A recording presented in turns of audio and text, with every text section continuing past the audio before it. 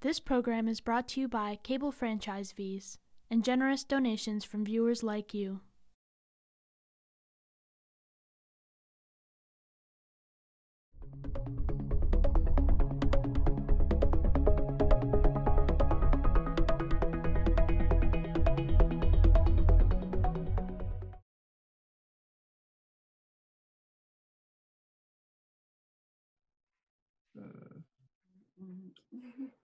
Okay, so are there any comments or suggestions, corrections that any of the board members see for the March 4th minutes?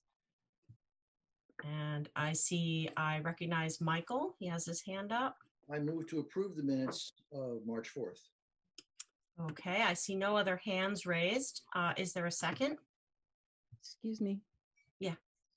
I think Janet had some comments. I don't know if you saw her hand being I raised. do not see her hand. Her hand is not raised. Physically, it is raised, but not symbolically. Oh, yeah. I'm sorry, Jan. It's too, because I don't even see you all on my screen. No, I'm trying to find. I'm trying to get us. I'm trying to get back to that bigger screen. I see most of us, and I don't see where it says raise hand, and I'm struggling. If you go to the bottom of the screen, it will highlight, and you'll see participants. Right now it says 14. Okay, good. Thank you. Yep. All right, participants. I clicked 14, and then my hand raising, and I will raise my hand somehow. Oh, raise hand. There we go. Thanks. I had a completely different screen, a good strange green screen. Okay, thank you. So I believe you have a comment about the March 4th minutes. So I have a couple. One is on page 2, on the 4th paragraph. Which paragraph? Sorry. On the 4th paragraph, it starts Attorney Reedy. And so I wanted to change the part of that first sentence that said of parking study data to 2 days of observation of parking, because I thought that was, a parking study is sort of a different thing than just writing down cars in a lot on 2 nights or a morning, as it turned out. Janet, can you repeat what you wanted it to say? Sure, I'll read the whole sentence. It says, Attorney Reedy reported that Mr. Roblowski provided documents that support the parking waiver request, including a spreadsheet of, and I would write 2 days of observations of parking in lots. How about a spreadsheet of parking data for 2 time periods? Yeah, I'm fine with that. I just think it's not a parking study. So I think because we're talking about doing a systematic study of parking. And so I thought that was kind of I didn't like the characterization of that. And then on the next page, I had made comments about my observations of parking on 2 days, and that didn't. Sorry, Janet, you're on page 3. Yeah. At what paragraph? Well, it's kind of not there, is I had made a comment during that discussion about parking that I had observed. I had done some parking counts in parking lots on 2 dates, and it's not in there. And so I wanted that to be added to the minutes, although there are comments that I made. So I have notes of things I saw. I'm not sure exactly what I said. And so I emailed Christine, and she didn't have that down. So I think we have to go back and look, or one of us has to look at it and see what that data was, because it did show a fair amount of parking use. Well, we then cannot approve the minutes. So you're proposing we put it on hold until the next meeting and some research be done looking at the video for what you actually said. Yeah. Yes. I will withdraw my motion then. Thank you. Okay, and you've got that, Chris and Pam? Yep, I do. Okay, so let's move on. So I had another edition of something that Mr. Birtwistle had said, Michael had said during the discussion of proposed draft zoning bylaw amendment process on page 15. It also makes me realize this was a very long meeting. It's great. And I remember Michael talking about being concerned that the planning board might wind up holding 2 meetings, public hearings, like one when it was looking at a zoning bylaw decided to hold a public hearing and then sent it to the town council, and then it would come back for a joint hearing, public hearing with CRC and the planning board. Okay, why don't I open it up to Michael and he can give some feedback on it, because you're, you know, and see what he's comfortable with, or if he feels he needs to, or let me put it to you this way. Michael, you read the minutes. Are there items that you want to include that you stated that are not there right now? There I am, unmuted. You're talking, Janet, you're talking about the second paragraph under B? I think, you know, it's actually, it's another kind of comment I remember, and it's not here. So it's not really, you know, I can't say, oh, I don't remember exactly when it was said, but I remember you talking about this process that we were given might lead to more public hearings for the planning board. And then you raised a sort of different point that if there's a joint CRC planning board meeting when there's supposed to be two separate ones, it might mean that the public participation part isn't impactful. Like people, like usually the planning board holds a public hearing, we might take some input, make some changes, and then send it to, in the old days, the select board and town meeting. And if we have a joint hearing, it might sound, I'm paraphrasing here, like it's already been baked and no one really, it's a public hearing for input, but it's already been decided. So I remember those 2 points because I thought about that a lot after you said them. Well, I recall making them, but I don't know where they would be. You know, I could go back and listen to these parts of the hearing because I just remember them, but I can't say, oh, it came after, you know, Maria's comment, or, you know, I can't say when it was. I just remember hearing it. So Janet, can I remind you something about minutes? Minutes just capture the general of the meeting, mostly importantly, taking on action items and votes, and, you know, in the end, things passed. And, you know, transcripts, you know, that's why we have the videos. If people want the details, they can go and watch the whole meeting. You know, these minutes are already 18 pages long. If we turn, you know, and try to capture everything that everybody says, it's a transcript. So if we're missing something you said or Michael said, I could tell you there's like 50 things that I said that aren't in here, but that's not the point of minutes. Well, I think that, you know, when I look at minute, I mean, my experience with minutes and also looking at the open meeting law is like, so somebody who wasn't there can understand what was said. And so I thought these were important points. And I think they're actually important points because in my experience with the CRC is they're not getting what we're saying and we're not getting what they're saying. And so I think, you know, if somebody read this, they would think, okay, this was a full discussion. And I thought those points by Michael were actually very important. So if you want, I can take these minutes, you know, add my changes in red, and then I could send them out, and then we could vote on them at the next meeting. I would hope that would be the choice.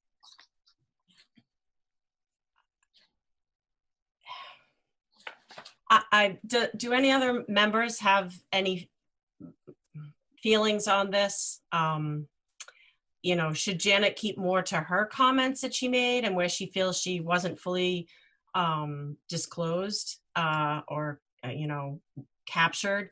You know, I just don't want just to get minutes done to get spinning that we're worried about what everybody said, because like I said, then it goes to a transcript.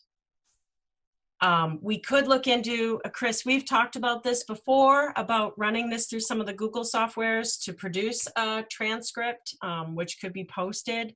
I just think minutes, like what you're saying, Janet, is people should be able to read this and get a feeling of the meeting, but not necessarily that they sat through a 4-hour meeting. And I get concerned that minutes would start to become, you know, over 20 pages. That's not good use of our staff time when it's being captured in other ways. I understand that you might feel that they're important parts. So I guess it's the prioritization. How important and vital do you feel that these comments have to be in the minutes? You know, Well, I'm bringing them up because I think they are important. Yeah.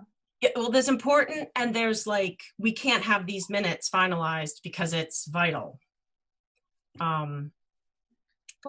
Christine, I Yeah. see Chris's hand is up, Michael. Oh, great. Yes. Zach. I will call on Okay. Chris Bastrop. Thank you. So I think I'm unmuted. I just wanted to say, if Janet listens to the video and comes up with exact wording that she would like to include here, you could review it the next time around. I don't really have time to go back and listen to those videos to get the exact wording, but Janet could propose some kind of summary of exactly what was said, and then we could include it next time around. Does that work? We can do that. And so she'll submit these and then you'll incorporate them. Can you put them in red or highlight them or something when the document comes back to us so we can go right to it? Yeah. And I'm going to call on Michael. Oh, no, Michael's gone. David. Thank you. If a board member thinks that it's substantive and important to revise the minutes, I would encourage them to speak up. I think that it is. I take your point, Christine, that these are not transcripts, these are minutes. And so there should be a balanced judgment used. But if a board member thinks that it's substantive and should be edited, but and weighing a part of that balance is also the staff resources. So I appreciate that. I support Chris's suggestion and appreciate Janet's willingness to go back and propose revisions, keeping again the balance of all of the resources and our time. But if it's, there you go. If the board members thinks it's important, it should be taken up and the minutes can be revised. That's it. Thank you. Great. Can I also bring up, we are given these minutes ahead of time in our packets. Maybe it would be helpful for people to save time to send their comments. If they have issues, you review the minutes and send them to Chris, and then Chris can reissue the minutes.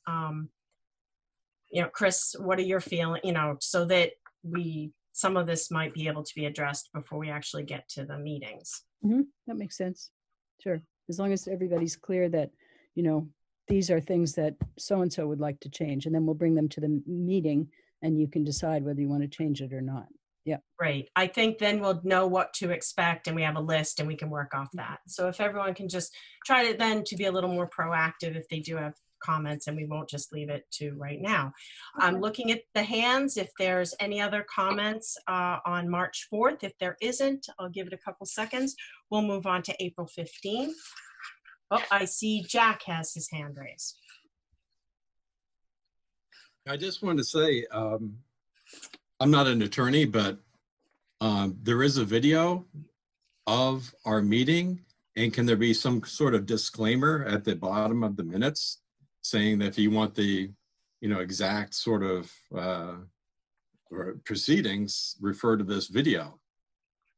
That's all. That's all I had to say. Thank you. That's also a possibility, and send somebody in the right direction if they're looking for more. I'm going to move to the April 15th minutes. Again, I'm looking, does anyone have comments or additions to these? I don't see any hands, so I could also take a motion. Move to approve the minutes.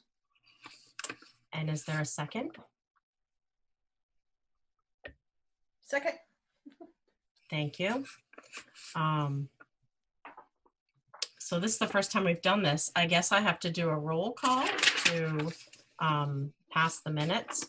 So as I call your name,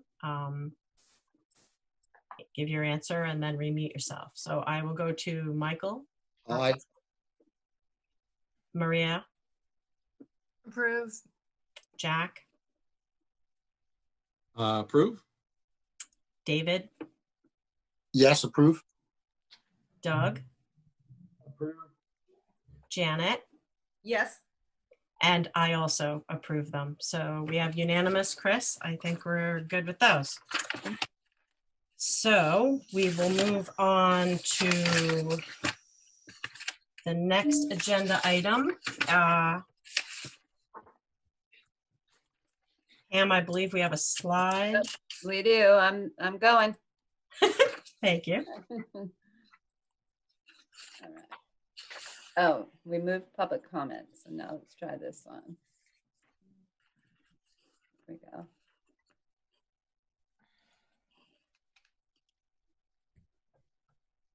So we're going to open the first public hearing.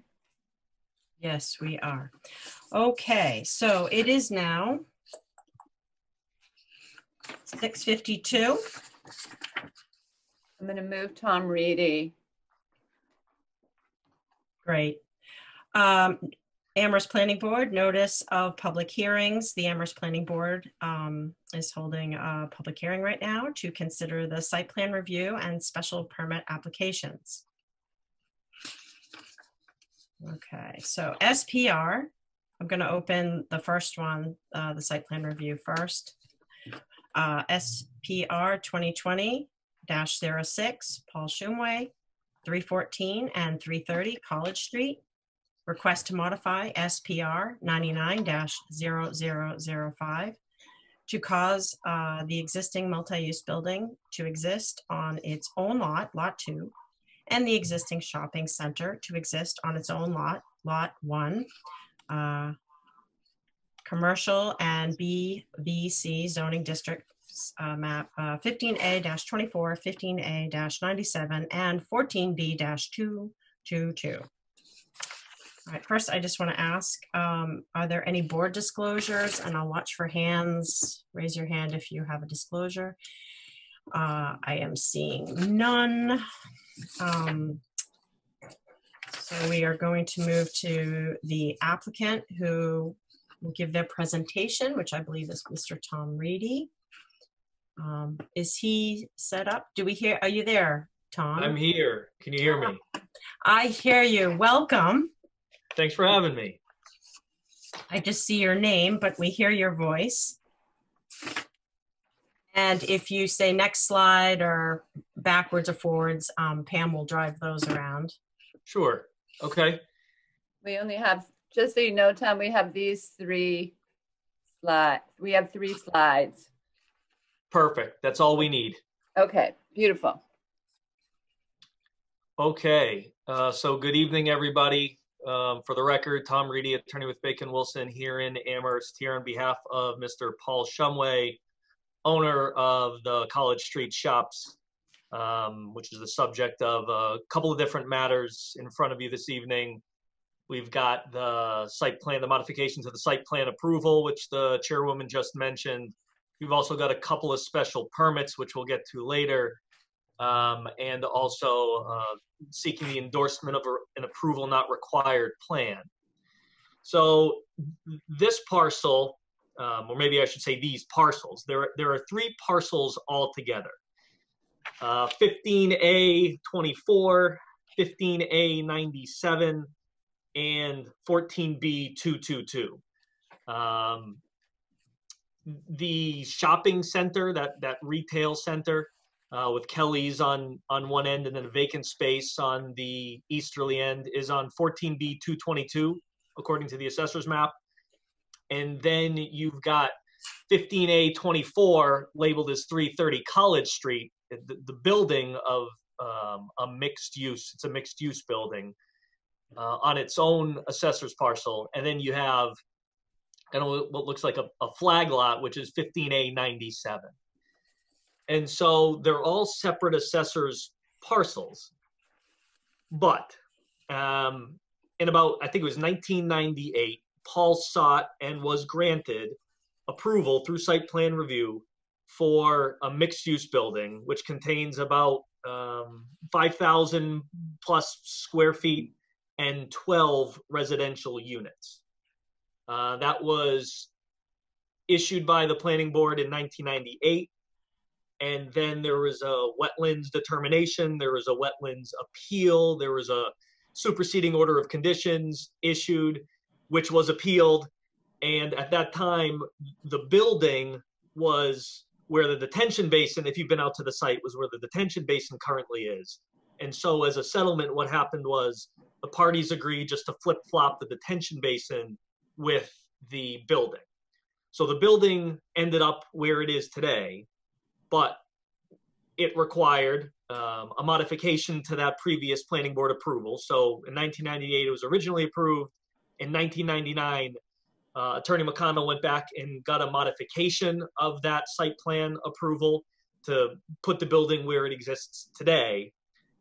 But at that time, if you're familiar with the zoning, about where the back of that 14B 222 lot line is, if you extended that all the way across the property, that's about where the zoning line is, which separates the commercial district, which is towards College Street, from what's now the BVC, Business Village Center zoning district, which is to the rear by Watson Farms.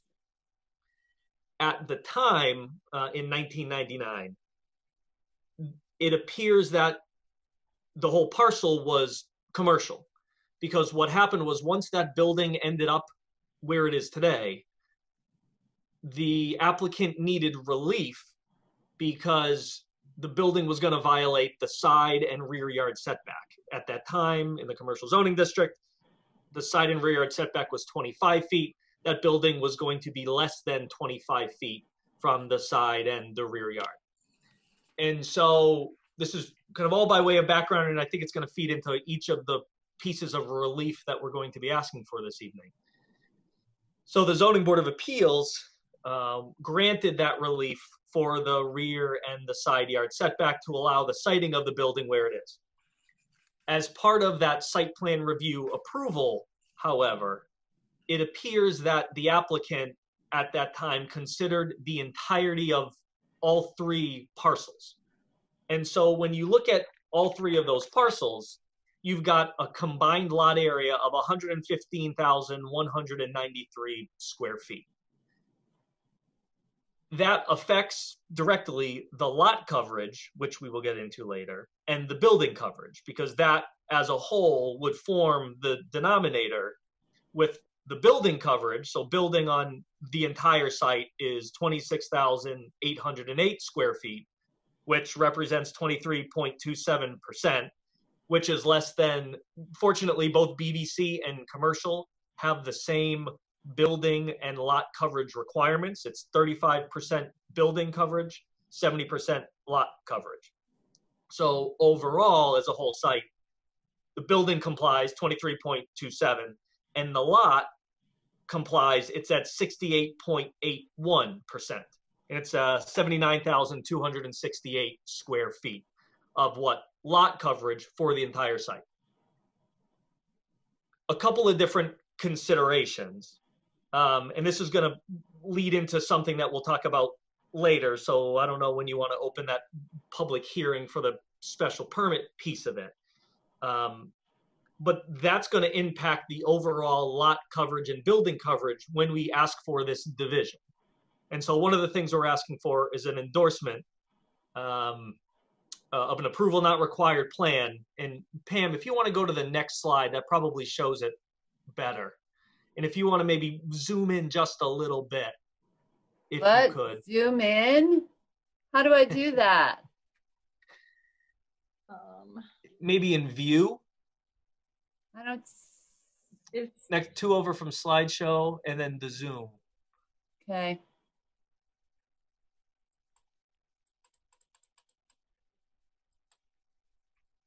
Is it doing it? Yeah, we can probably make do with that. And if anybody needs to see it closer. What if I go into slideshow? could you make it bigger? Sort of better. We all have paper copies of this, don't we? Yes. Oh, good. You do. That would be great. If you could look at that. Thank you, Michael. And I do notice some of the members don't have themselves on mute. Oh.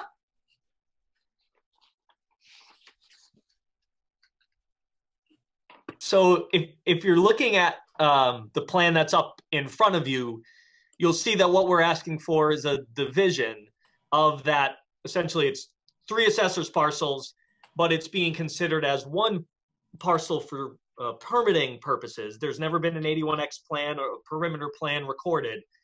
So really what we're looking to do is clean it all up. part of that cleanup is to put each of these, the shopping center distinctly on one lot, which is going to be called Lot 1, and the mixed use center on Lot 2.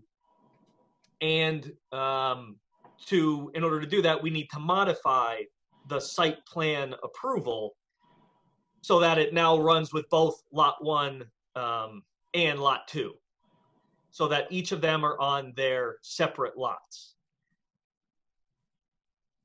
One of the things that I'll mention is when you're looking at, so we talked about the overall site and the overall lot coverage and building coverage for the overall site. When you look at just Lot 1, that also will, as an overall site, without regard to the lot line, the zone line rather, which if you're looking at the paper copy in front of you, or if you're looking at your screen, you'll see that in green about at that rear of 14B222, there's a zone line where, as I mentioned, College Street is commercial. To the rear of that is BVC. So without regard to the zoning line, Lot 1 complies. Its building coverage is 25.8% and its lot coverage is 69.5%.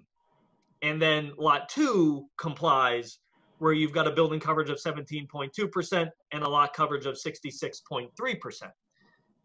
However, that's not the way you look at these. The way you have to look at these is BVC and lot coverage and building coverage within the BVC, and then lot coverage and building coverage within the commercial.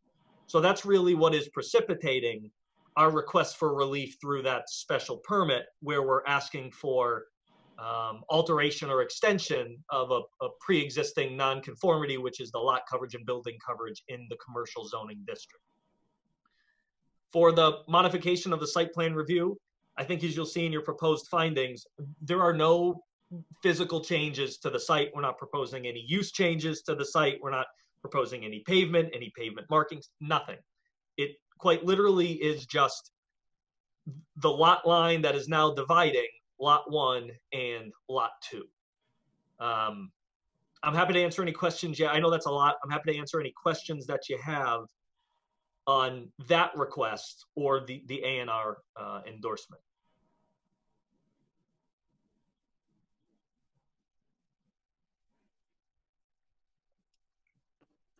Thank you. So I just want to ask Chris, we have 3 related public hearings here, and we've opened the site plan review, and we have 2 others for special permit. Should we open the other 2, or Chris, are you there? Or just do it one at a time? Chris has a raised hand. She does, but she just has to unmute herself and she can, yeah. So I think it would be a good idea to join these public hearings together for purposes of being able to discuss all of them at the same time.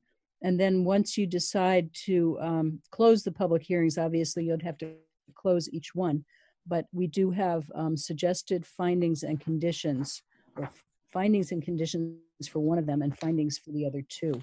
So you'd have to vote on them separately. But it might make sense to just have them all open now that it's after 7 o'clock, and all open and joined. That's what I was thinking, because we passed the 7. So I'll open the other 2, and then we will move to the site visit report. I believe Ms. McGowan is gonna give that. And then we'll just stick to questions right now about, well, the site plan review.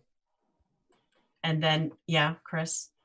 So just make sure that you're going to read the description of the 2 special permit applications. I am. Yes, okay. Okay, so 6:45, we had SPP 2020-04, Paul Shumway, 314 and 330 College Street. Request special permit to modify by extinguishment the existing special permit ZBA FY 99-054 relative to the side and rear yard setback for the mixed-use building, map 15A-24, BVC zoning district. And at 7 o'clock, opening the public hearing for SPP 2020-05, Paul Shumway, 314 and 330 College Street.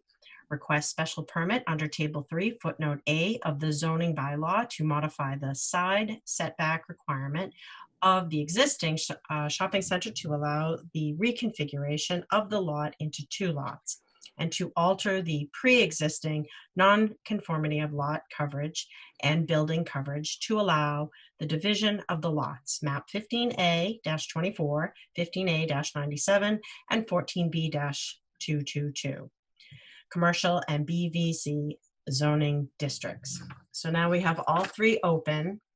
I'm going to call on the site visit in a moment, but I just want to ask Mr. Reedy, do you have anything else you want to add at this point? Not right now. I think, we can get into the footnote A modification, the extinguishment, and then the lot building coverage after, but that's great. Okay. So, and since I've opened the other 2, I just want to ask the board, are there any disclosures? I don't think, I see no hands. So I'll call on Janet McGowan right now to give the site report, which I believe happened yesterday at 4 o'clock. Yes. Am I unmuted? Yes, you are. We can hear you. Thank you.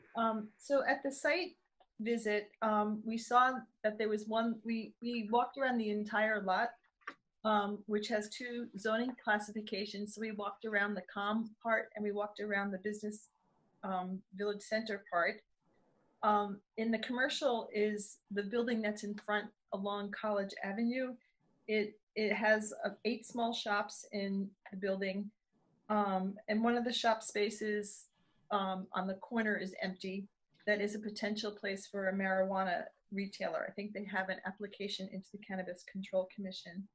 The back section is behind that building was the kind of the area zone business village center, and it was noticed that it was kind of like an island of zoning, kind of just hanging in there. And on that BVC is a building that has a few stores on the first floor and then 2 stories of apartments, and there's 12 apartments up there. And then like across from that to the west was what I would call a sump, or now it's called a retention pond. And so that was that. And there's a parking lot. There are parking lots all around the commercial building and parking spaces. And then to the west of the multi-use building, there were 2 lines of parking spaces. Let's see, what else did we see? There's entrances and exits to the entire lot on the west side and the east side of the property. Let's see, what else? Can I ask who was there? Oh, Michael Burtwhistle was there, Christine Brestrup, Attorney Reedy, and who am I forgetting? Doug Marshall. Thank you. And then we kind of walked along where the proposed lot lines were, and we saw that at the back of the commercial building to the east side, the lot line sort of angles off, and it goes, through partly away from the detention pond, which is a little unusual. And the purpose of that lot line was described partly because it, the marijuana retailer, if it comes in, needs to be 500 feet away from the Fort River School, so that was, I think that's the gist of it. I'm trying to think if anything else, if somebody wants to jump in with some more stuff, it'd be great. Michael, I see your hand. Yes, there was one other thing that we did notice, that the driveway on the east side of the building would ultimately be some kind of shared driveway. The curb cut on the west side would serve only the commercial building. The curb cut on the east side serves both the commercial building and the apartment building behind it. Mm-hmm. So there's a complication there of some sort. It's hard to know exactly what that means, but that is a difference. Excellent, thank you. Anyone else have anything? Who was at the site visit want to add anything? I see, Chris, you wave it, yeah? I saw a hand wave, but. So I just wanted to mention that Mr. Reedy told us that the mixed-use building has 4 2-bedroom apartments and 8 1-bedroom apartments for a total of 16 bedrooms. So I thought that was an important point because we may be talking about parking a little bit later on. Chris, could you repeat that?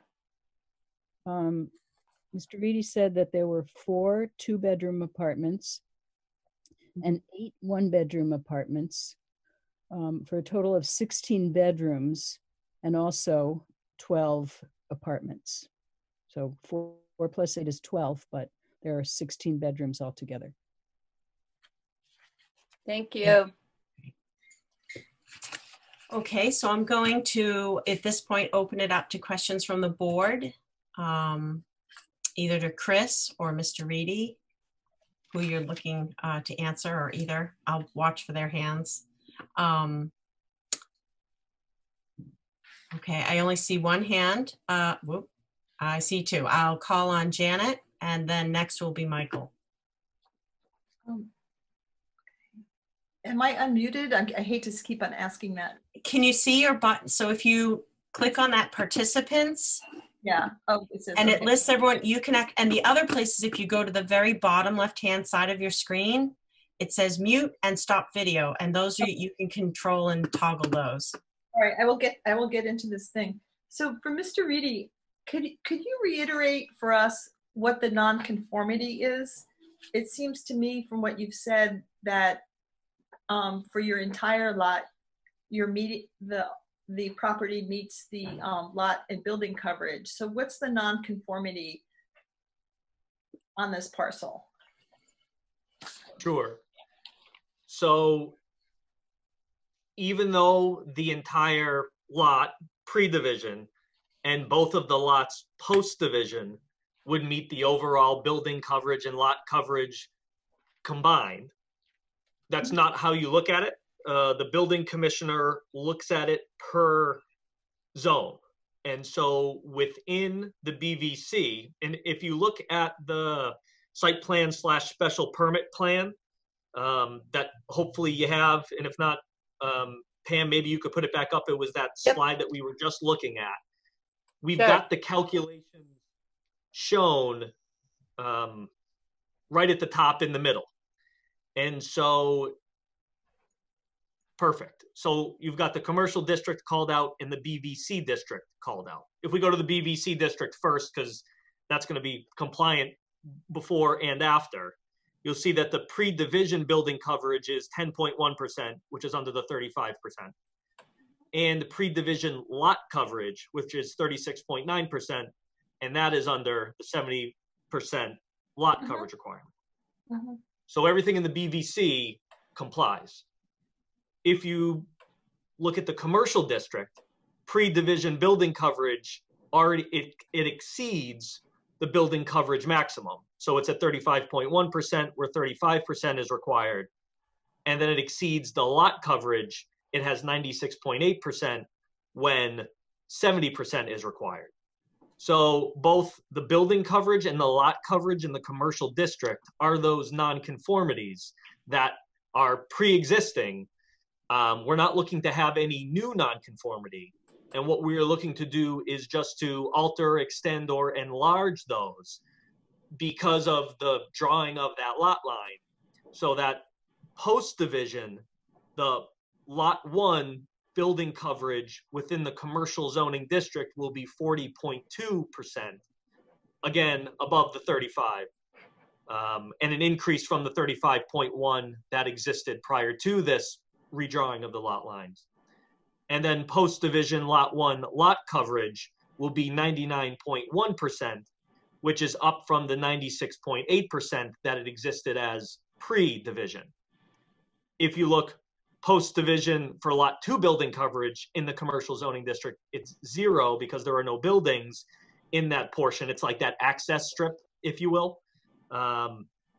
So that's 0, but the post-division lot coverage is 81.5%. So that portion of lot 2, which is in the commercial zoning district, is at 81.5% for lot coverage. So you can't just look at it as BVC plus commercial. You've got to separate it out per zoning district. And it's when we separate it out by zoning district, and specifically within the commercial zoning district, that's where prior, like as of today, prior to this division, the building coverage and the lot coverage both exceed what is otherwise allowed. And so that's what makes them lawfully pre-existing non-conforming. And that's what gives you the ability under 9.22 to alter, extend, or enlarge those, provided that the change, so it's, I think it's 2.3% for the lot coverage and 5.1% for the building coverage, that those are not substantially more detrimental to the neighborhood than the existing building and lot coverage in the commercial zoning district not conforming to the requirements. So as a follow-up question, I actually follow what you're saying, I believe. And would your job be easier if the building inspector's interpretation was just, hey, this is one lot, the building coverage is fine under both, either or zoning district, and you're dividing it into 2 lots and they're complying? Would that be easier for you? Because I wonder if this is a question for KP Law about how we should be looking at this. Should we divide one existing lot into mentally separate lots just because of zoning changes, and then give them different coverages as the entire parcel now meets both zoning classifications? I'm just kind of lost on how we got from what I think is just logical to this more kind of detailed and difficult look. Christine Brestrup, do you have a? I call on Chris, and then I see Tom has his hand up also. And Michael as well. Yes, Michael's next. I'm just trying to finish this Janet's questions and Okay. move on to Michael. And so Chris, yeah. So we have always looked at lot coverage and building coverage and any dimensional requirements based on the zoning district in which whatever it is located. So it's been a common interpretation of the zoning bylaw, both by the previous building commissioner and by the current building commissioner, that you have to look at the area that's in the zone, then you determine whether it meets the requirements or not. And you can't just look at them overall if there is a division and 2 or more zoning districts appear within one lot. We face this, numerous times. I can give you the example of Applebrook subdivision, which is in 2 separate zoning districts. I think it's in RO and RLD, and we had to jump through a lot of hoops to make sure that the 8 lots in that subdivision met the requirements for the zone in which they are currently located in.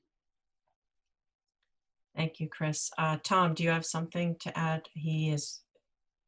Your hand's No, up. I think Chris summed it up. And if, I guess, Janet, if your question is, would it prevent us from dividing these lots? I would say no, because either way, there's an avenue for us to do this, whether it's through this pre-existing non-conforming, or if there was an interpretation that you looked at it holistically, we could then divide it into lot 1 and lot 2, and both would comply with the zoning requirements as a whole. So in either scenario, we would be still requesting this division. Thank you. Okay, I'm going to, thank you, move on to Michael, I recognize. Thank you. I want to ask a couple of linked questions. The first is, if this division that you're proposing is approved, will there be any kind of physical barrier between lot 1 and lot 2? Tom? No, there will not. Okay. Now, in case the lots were fell into separate ownership at some point, which is at least part of what you were suggesting was the reason for doing this division.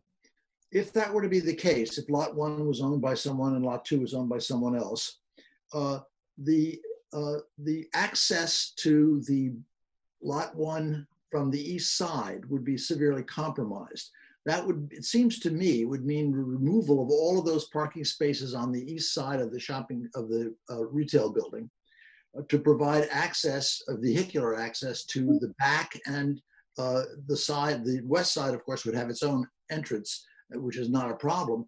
But it seems to me that those parking spaces would become unusable unless you were going to have some sort of easement from the owner of lot 2 to use their lot 2's driveway to get into lot 1's parking areas on the east side of the building. Am I correct in that so far? Tom? Yes, you are correct. Now, the second part of that is how many parking spaces are required for the existing commercial building? Or is the losing of, it looks like 12 parking spaces on the east side, is that significant in terms of the number of parking spaces required for the retail building?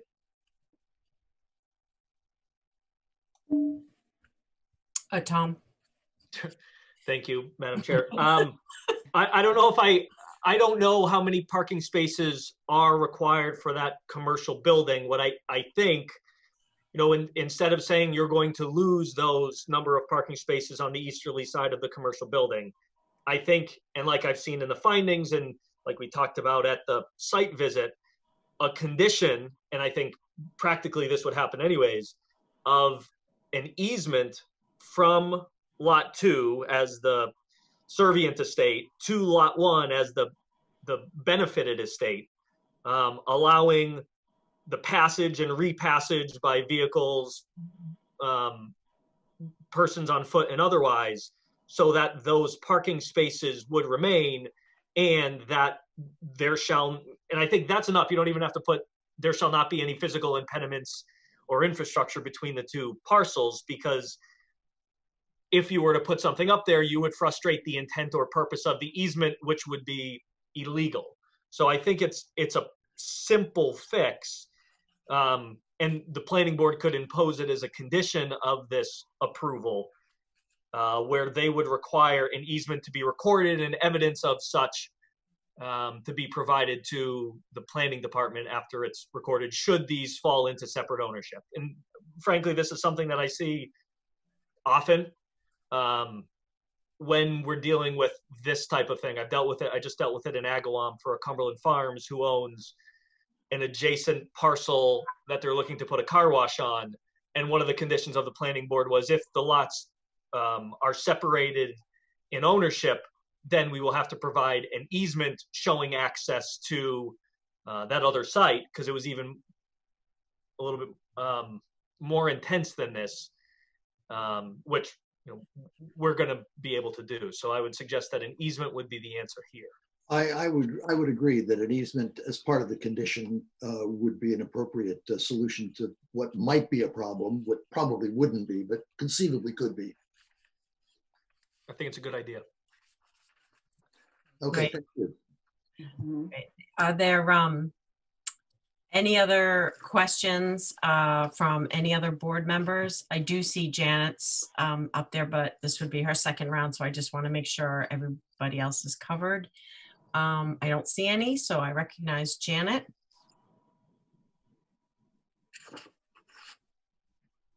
Here we go. So I have just to ask that question again about how many spaces are required by the commercial building. And I have like a few related questions. One is, I think that there's 28 spaces that are for the mixed use building. And I'm wondering, and I know they already have a parking waiver for the whole site. And so I'm wondering is, what does the commercial building require if it was a separate lot? And then will you need to come back for 2 parking waivers because now you have to sort of get a new waiver. And then the observation is from, you know, driving by that spot a lot and actually using that, going to those stores a lot, is all those parking spaces along the east side, right close to Spirit House, not alongside the commercial building, are very frequently used by people who use those commercial buildings. And so I'm concerned that if we split those lots in two, there's like 22 spaces along that right-hand side, kind of adjacent to the Spirit House parking lot. I'm afraid that that parking will be lost, or could be in the future lost to customers of the commercial building, and actually hurt the businesses there. So my question is, how many spaces would the commercial building require? And I know there's parking around and in the back. And then will there be, do you need to come back for 2 parking waivers, or could we do a parking easement to allow people using that building access, the commercial space, access to those spaces? It's kind of a bundle. Tom? Sure. So thanks. As far as I don't know how many would be required in that commercial shopping center, you know, just with that singular building. I know that the decision from 1999 suggested that the entire site would need 156 spaces, and the planning board granted a waiver for there to be 104 spaces, which is what should be out there today. I think that that is pretty good evidence. I've not seen parking overflow there. I think that there's sufficient parking. It was underutilized at the time. And I think it's probably evidence of those waivers, you know, that waiver under Article Section 7.9 working. If the board, so I think it's sufficient. I don't think we have to come back for additional parking waivers. If somebody in the future wants to have a different use in one of the spaces or proposes physical changes, then as part of that approval process, whether it's with the Zoning Board of Appeals or the Planning Board, they're going to discuss parking. I mean, it's just, that's what happens in every town, but especially this town. And so I think it's going to be at that time that if they needed some to justify their parking or to show that there's sufficient parking on site, they would have to do it at that time. But again, you know, besides this lot line reconfiguration, still being in the same ownership, you know, we think that there's sufficient parking. Thank you. I recognize David. Hi, I think that, thank you. I think that the criterion here is that the requested change is not substantially more detrimental to the neighborhood than the existing nonconformity. And I think that that would apply to the question about parking in the future. You know, right, there are no proposed changes to the commercial site except for the lot lines and the extinguishment of the, hold on, how would you say it? The extinguishment of the, or the, how do you say it? The new nonconformity with the lot and building coverages, I think. But I don't see that I've never seen there be a problem with parking there now, and there's no really substantial change to the proposed use or to the neighborhood other than the technical lot boundaries. So I don't see that the parking issue is, for this application,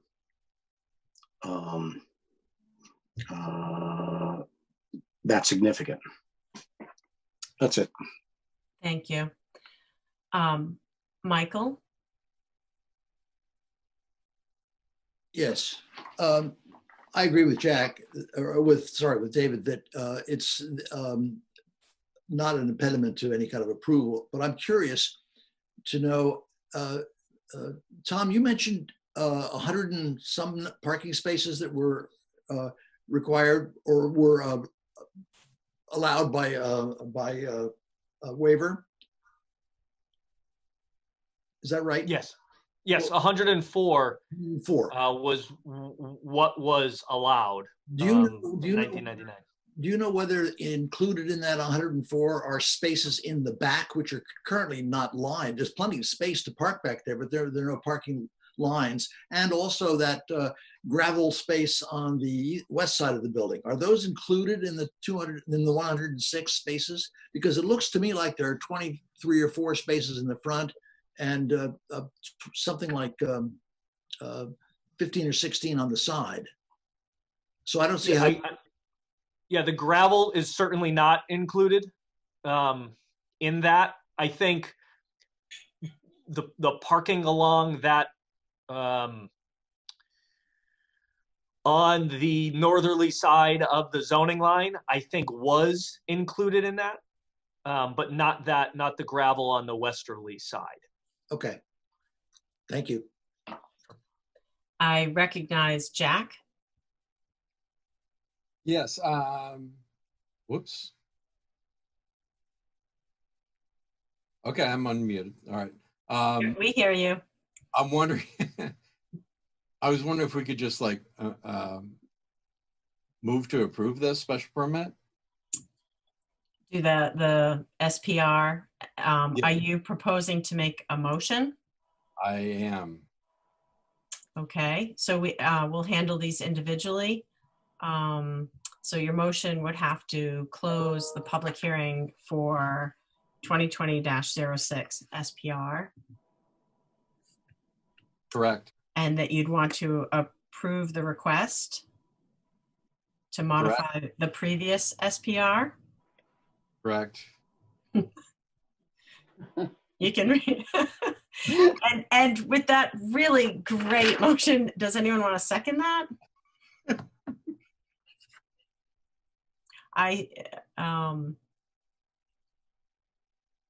There we go. I see a bunch of hands. Maria,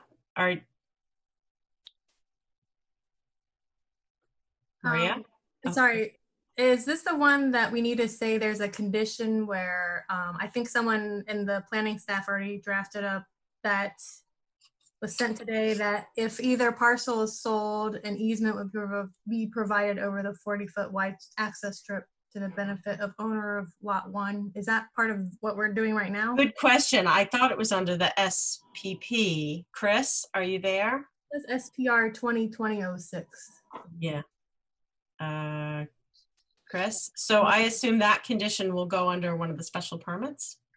I thought that condition should go under the site plan review, because the site plan review is reviewing the division of the lots.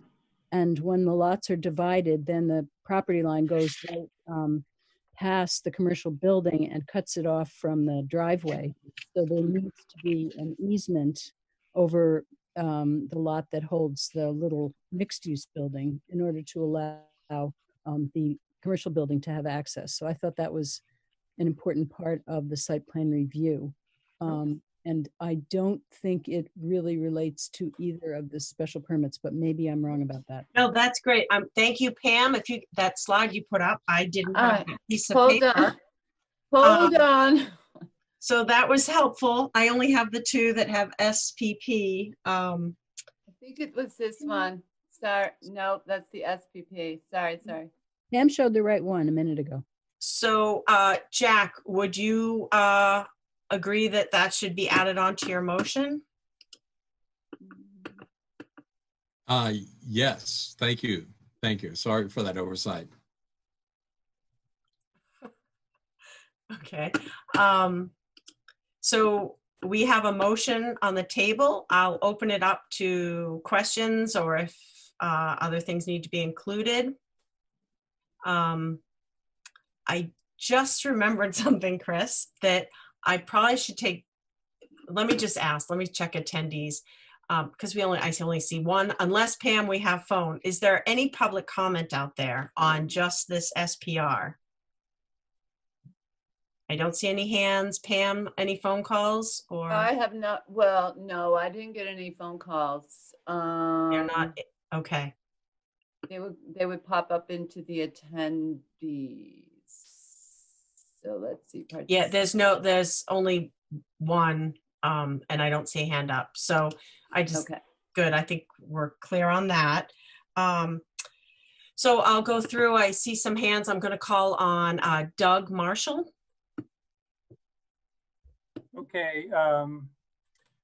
I guess I have a couple of comments about the way the easement condition is worded on SPR 2020-06, the draft that was circulated. And whoops. Hold on. That's all right. Pam's pulling it up. Oh, it was there. So first of all, it just says an easement will be provided. And there are different types of easements. And I assume that what you meant was an easement for vehicular and pedestrian access to those parking spaces that are along the east side of the building. So I thought that could be a little bit clearer. And then the conversation about the parking spaces on the east side of that parcel that are up against the Spirit House, since those are essentially a resource or for the benefit of what would become Lot 1, I wondered whether the applicant would be willing to provide an easement for the use of those parking spaces to Lot 1 activity as a part of a condition. And I'll stop there. Tom? Sure. So I guess, thanks, Mr. Marshall. 2 points. One, I think, yes, vehicular and pedestrian access to those parking spaces, but I think also to allow circulation around that shopping center building.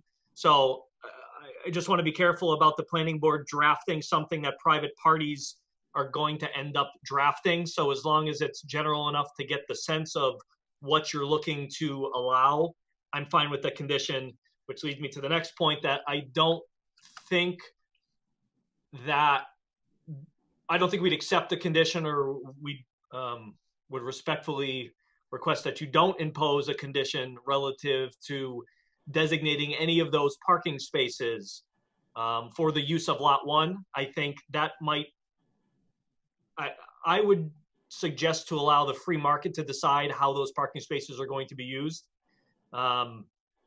especially with, who knows if the residential tenants end up parking along that area in its entirety, because the commercial uses at the first floor of the mixed-use building are such where they need to have parking for people right out in front. So it might be a business decision by the landowner at that time where he wants to use the parking spaces that way. If there's a parking issue, I'm always of the mind that the free market will decide. And if the parking's not working, people are going to get together and figure out how to make it work. So those would be my responses to those 2 points. Tom, did I hear you say earlier that to the condition of the easement, something about recorded and provided to the planning department if properties, if they go into separate ownership? So yes, that's the calling for the easement if the properties become owned by 2 different people. Correct. Because I think when one person or one owner, they probably let the parking share for the most part. Yeah, and they can't, as a legal matter, they can't grant an easement to themselves. So. Right. Okay. So Chris, I think your hand is up. Yep. So I wonder if Pam would show the conditions and findings for 2020-06. Mm-hmm. Let's see. Because that's the one. Oh, 2020 Yeah, this review. That's the one we're talking about. Yeah. Isn't that what I had up there? Earlier, I think you did. This. Up there, yeah. 2020-06. This? Not what's showing now. Okay, so what's 04 now? No, I'm seeing 06. Okay.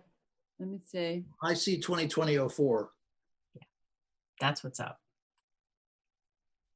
This is 05. You're not seeing that either. No, you're not. Okay. It's not reading that part of your screen. I think you're go into slides. I don't have that in the slides, Christine. So hang on. Oh. So yeah, go out and then go back in, and it should give you that white window with lots of options. Mm-hmm. Can you see it now? Oh, 06, you got it. Yeah. I'm sure Okay. on that whiteboard, they all look the same, and blurry. So yeah. No, somehow I didn't have it up there for you guys because I was looking at it. I've been looking at it for as long as Doug was talking. So I'm sorry. Thank you for saying something. Okay, great. Chris, yes. So I wanted to ask the board about the conditions that we have here. One of the conditions is that the conditions of the previous site plan review be carried over for both of the new lots, although I didn't really make that explicit. And the second one was that an easement be granted. And I wondered if Mr. Reedy would offer us some language for that condition so that it's broad enough so that it could encompass the things that Mr. Marshall talked about and the concerns that other people have raised. Tom? Sure. So I would think that it's upon separation of ownership between lot 1 and lot 2, or of lot 1 and lot 2, lot 2 shall grant to lot 1 an easement sufficient for access and circulation to lot 1 to allow continued use of the parking spaces on the easterly side of lot 1 for both pedestrians and vehicles. And to ensure, yeah, I mean, I could just send it to you, Pam, if somebody wants to make the motion, and we can make sure that it works. I mean, it'll be pedestrian vehicular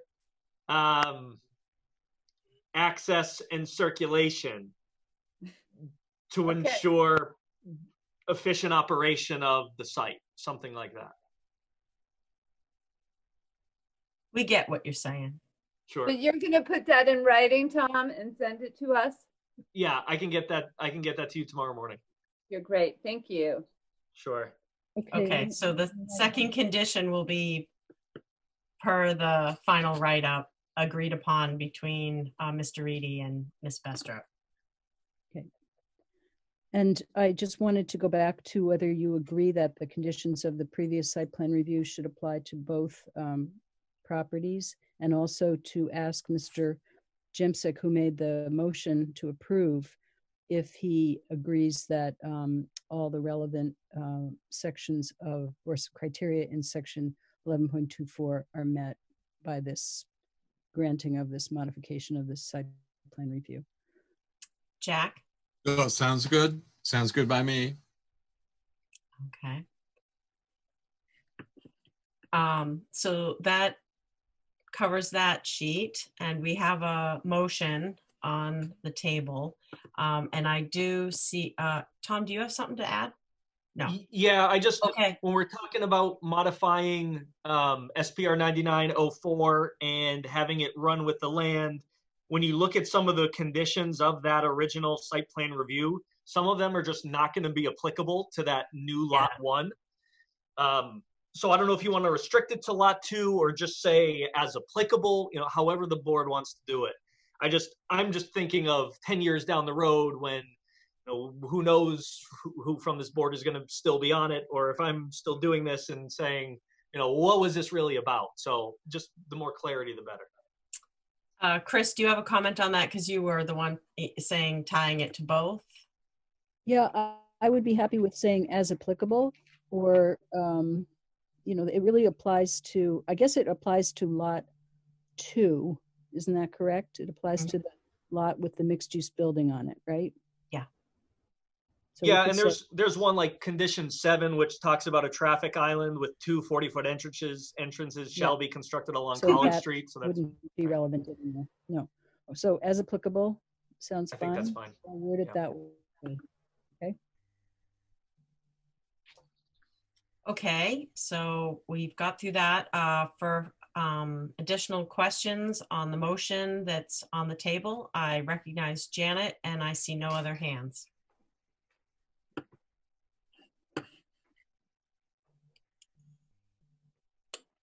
Janet, you have a question? Maybe not. I haven't had a chance to read the conditions that came sort of late, and I'm not sure what they are now, and I'm not even sure what the motion is at this point. And I know we have 3 different actions to take. And so here's my plea for talking out some ideas and then continuing to the 2 weeks. So we actually, I'd be so uncomfortable voting right now because I'm very unsure what we're voting for. I actually want to speak in support of Doug Marshall's idea of having an easement and access to those parking spaces that would be part of Lot 2 along the east side of Spirit House. You know, we don't know how much parking Lot 1 would need. Lot 1 would need for its commercial building. I know those spaces are used by customers to the commercial building, and I went to the marijuana a public meeting on the facility that is trying to open in that building. And they were expecting their peak traffic to be around rush hour, which is also the peak time for use of Mom's House and also the neighborhood market. And so I think that there's a detriment to the neighborhood as well as those businesses if you know, members of the public in the neighborhood didn't have access to them. And so I support adding that to the easement and just have people work it out. Maybe there's 22 spaces along there. I guess, I counted them today. And I think 8, Mr. Reedy had said, were needed by the people in the mixed use building. So maybe, 22 minus 8 could be in that easement to make sure that those businesses are viable and their customers can use the building. I think that's very important.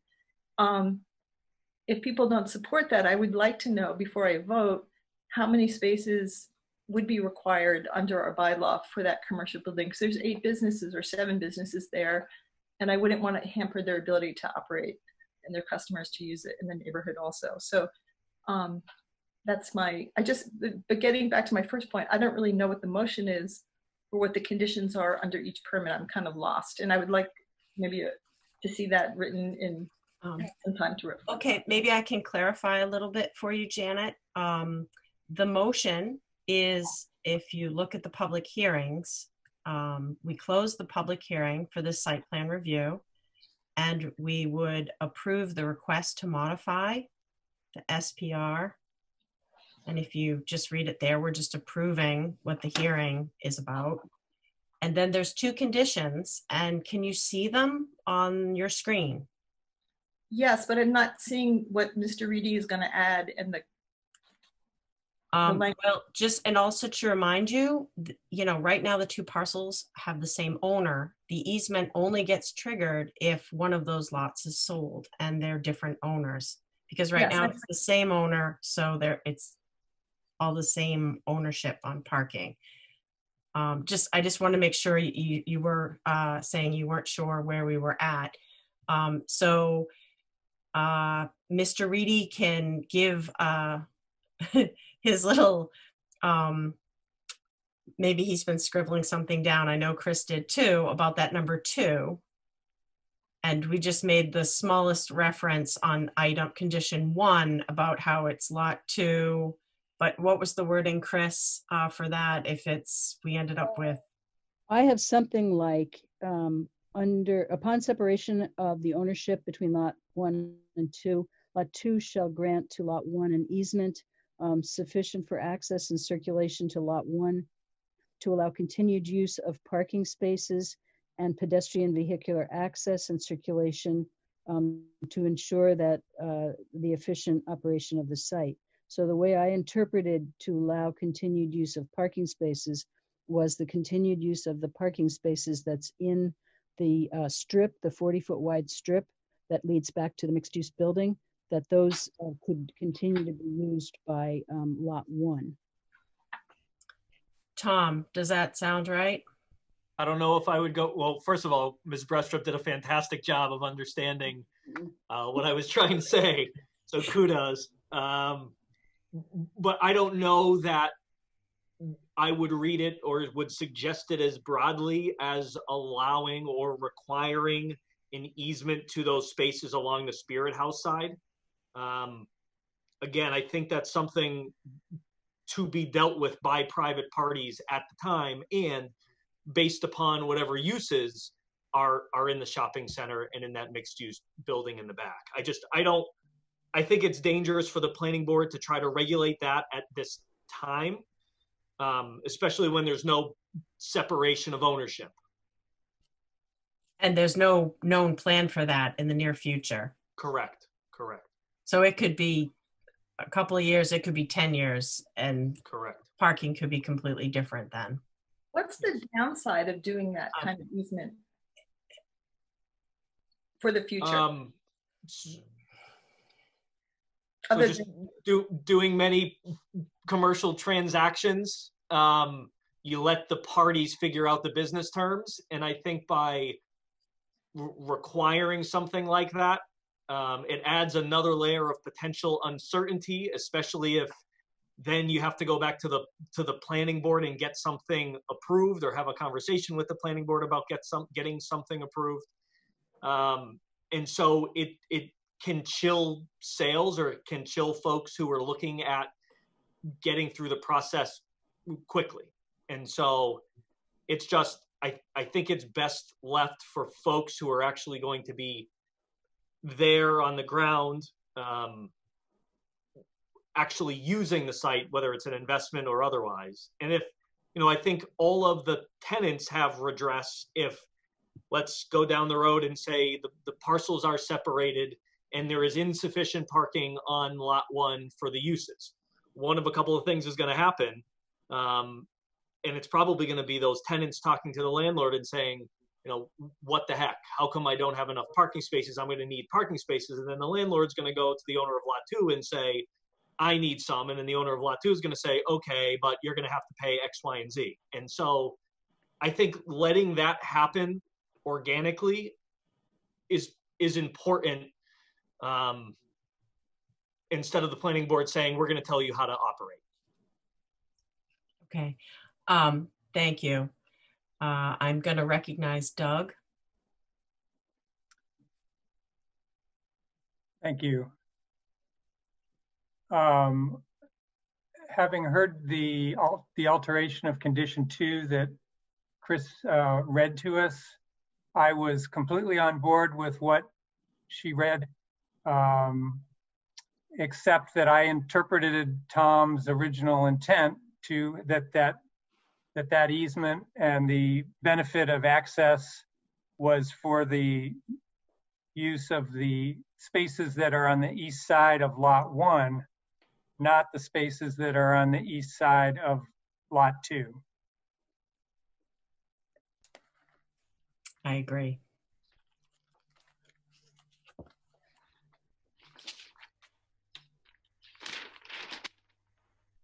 I guess I would also say that I will defer to Mr. Reedy in terms of the possible detrimental effect on the businesses in lot 1 if the parcels are separated and they no longer have access to the parking on the east side of lot 2 rather.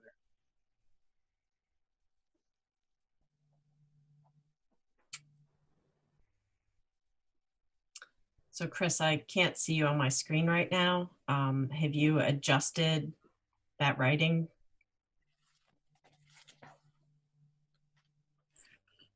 Try to read faces. Hold on, I can't. There you are. There she is. I'm not muted, no. So I have not adjusted it, but let me see if I can. Upon separation of ownership between lots 1 and 2, lot 2 shall grant to lot 1 an easement sufficient for access and circulation to lot 1 to allow continued use of parking spaces on the east side of lot 1. Is that right? Mm-hmm. Period. And pedestrian and vehicular access and circulation to ensure the efficient operation of the site. So I think this needs to be, I need to draft it and I need to send it to Mr. Reedy and find out if that's what he meant, and then send it to board members and find out if that's how you understood it. Unless somebody wants to take another crack at it, like Mr. Vitti, and just say it all over again. Tom? I thought that was perfect. I think with that little clarification about with reference to those parking spaces on the easterly side of lot 1, I think that accomplishes exactly what we're talking about. I agree. I don't see any hands right now. Janet? I would support this whole process if I knew that there was sufficient commercial parking for the commercial building, and that was guaranteed in the future. And so I still feel very uncomfortable not knowing how many, I know there's parking in the back available. I just don't know how many spaces are left, and if it's, 20% less than it's required by our bylaw. I would love to ask people who own those businesses how important they think those spaces are along the east side of Spirit House and get their impact, because they're part of the neighborhood. And so the only detrimental I can see to the neighborhood is the loss of those spaces by the commercial building. Other than that, I'm completely on board. I know people buy and sell property all the time with odd easements. It could reduce the value, of lot 2, but I also think it's going to prevent problems in the future. And instead of, I could see those problems easily, and I just would, that's just my point. So those are my thoughts. And I would love to wait for 2 weeks just to see the language that we're voting on and have some time to reflect on it. Okay. Jack? Hello. So based on the comments there, I don't agree with Janet's last set of comments there. But I do agree with what Christine mentioned as well. And then Tom Reedy, I think, acknowledged that. So again, with those amendments, I would move to vote on this. Okay, thank you, Jack. Chris, your hand is up. Do you have anything to say, Chris? Oh, I forget what I had to say. All right. Raise your hand again if you need to. David? Oop, hands are flicking around. David? Hi, thank you.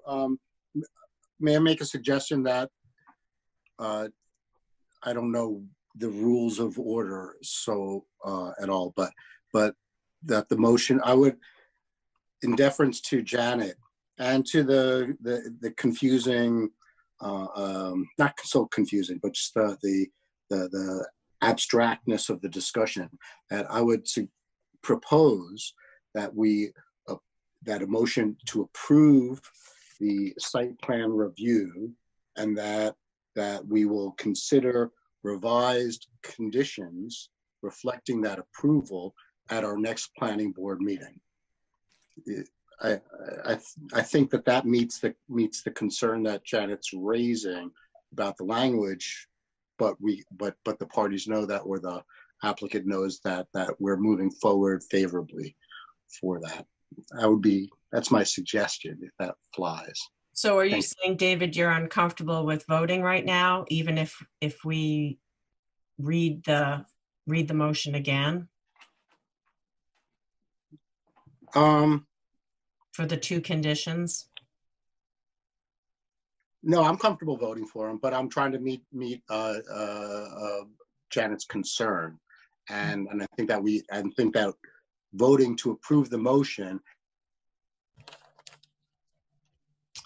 I'm just not sure what we're waiting on, because we have the wording, we just don't have it written on a slide. Why don't I hear what Michael and Jack said? But I hear you. Thank you, David. Michael? Yes, I'm comfortable with voting now. I think Janet's point is well taken, but on the other hand, there's not going to be any change in the number of parking spaces no matter what we do. Right. It's going to still be what it is now. And what we're basically approving is a redrawing of the lines. And there's going to be no physical change to what's going on in the buildings. If in the future there is a change, if one building is sold and the other one is not, or if both buildings fall into different hands, then the parties have to negotiate what's going on with the parking. It seems to me it's pretty simple. And I think the original condition number 2 that Chris drafted this afternoon is fine. I think the one that we're now working on is also fine. But I think we're making more out of this than is there. So I think we should vote on this and move it on. Thank you, Michael. I recognize Jack. Yes, I just want to apologize. I felt like I called Janet out there, and that was like, I would never do that if we were actually in our regular planning board, setting. So I am sorry for that, but I agree with Mike. I hope we can vote on this. Thanks. Thank you, Jack. I see no more hands right now. I will just put it out there. Are there any other members right now who are uncomfortable with taking a vote right now on this SPR? I'm watching for hands. I see David's hand up. No, I'd second the motion to vote for approval. Okay, all right. So we have the motion. I will do a roll call for, maybe I can do this off of my head. I'll start with Michael. I approve. And Maria. Approve. And Jack. Approve. And Doug. Approve. And David. Approve. And Janet. Could you read the motion? Can you read it again for me? Sure. Read the condition for me. I can't, it's not, can you read the condition? Sure. Chris or Tom, or Chris, I think has. Chris. There was just a small add-on on the first one. Mute. Okay. Am I unmuted? There you are. Oh, If you can just read the 2 conditions for Janet. The first condition, let me see here. That the conditions of the site plan review decision for SPR 9904 shall remain in effect for lot 2. Okay. Thank you. And that upon separation of ownership between lot 1 and lot 2 shall grant to lot 1 an easement sufficient for access and circulation to lot 1 to allow continued use of parking spaces on the east side of lot 1 and pedestrian and vehicular access and circulation to ensure efficient operation of the site. Okay. I'm just going to abstain. Thank you. Okay, and for my vote, I approve. So we will move on to the 2 special permits. I'm going to open it back up to Mr. Reedy. I assume you want to dive deeper on those 2. Do I want to? Of course you do. Sure. So do you want a certain slide up? Yeah, maybe Pam, if you could, the second to the last one. So the one that is the site plan / special permit slide, please. It's the colored one. Correct. This? Can you see it? Not yet. We see you. Okay.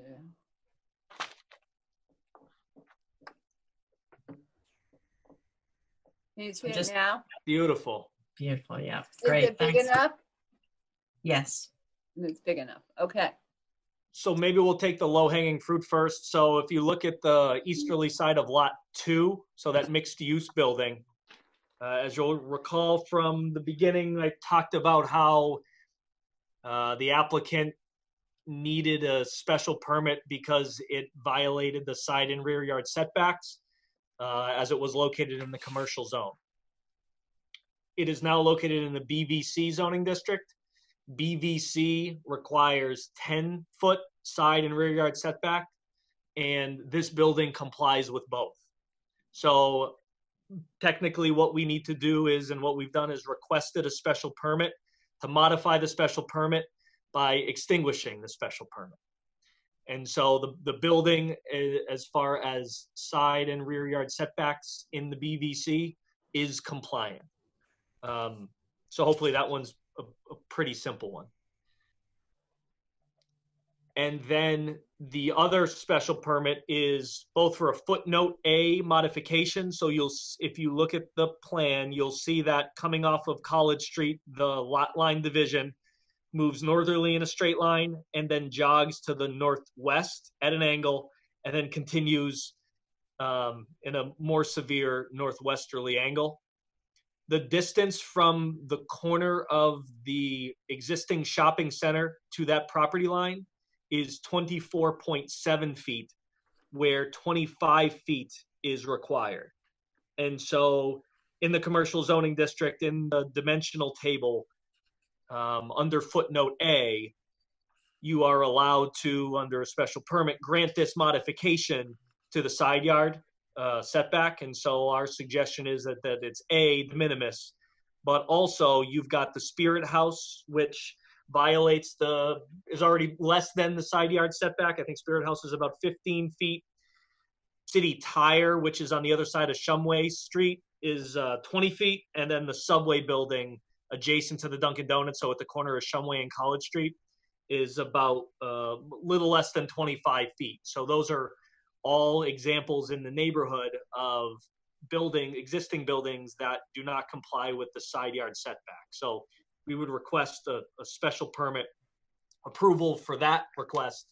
And then we talked about the alteration, extension, or enlargement of the pre-existing nonconformity. And that's when we went through that commercial district pre-division, post-division, and the increase. And as Doug put it yesterday, it's because the denominator is changing. And when you're starting with the entirety of the commercial district on this site, and then going to a commercial district that is smaller, then really it's that access way.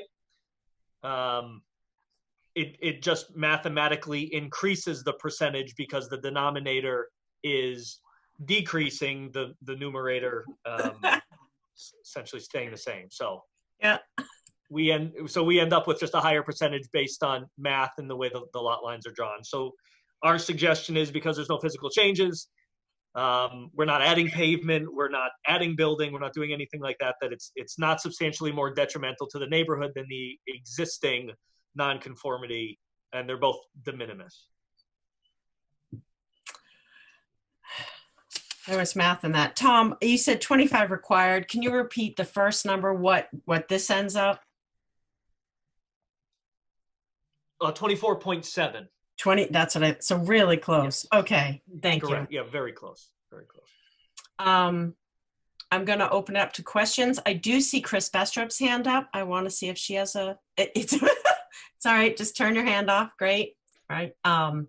So I see David has his hand up. That was a mistake too, sorry. Okay, so at this time, do any members have questions to Mr. Reedy or Ms. Bestrop? And I see none. I'll take this moment to just check to see if we have any public comments. I don't see any attendees with their hand up. Pam, are there any phone call questions? Not that I am seeing, okay. No. Okay, great. So back to board members. I see Michael has his hand up now. I'd like to move to close the public hearing for SPP 2020-04 and SPP 2020-05 and approve both of those special permit requests. Second. Chris, should we pull up? We had findings. Thank you. Is there a second to that for anyone? Sorry, I had seconded it. Oh, great. Thank you, Maria. And I should have said with the conditions as drawn up by the planning department. Okay. Pam, if you can pop up, so that's on the table right now. We Yes. can pop up 4 and then 5 and just give them a peek. Oh, I don't know how to share two at once. No, just, you can go with 04 first. Oh, this one's 05, I think. Let's see. Oh, that's 05, sorry. That's okay.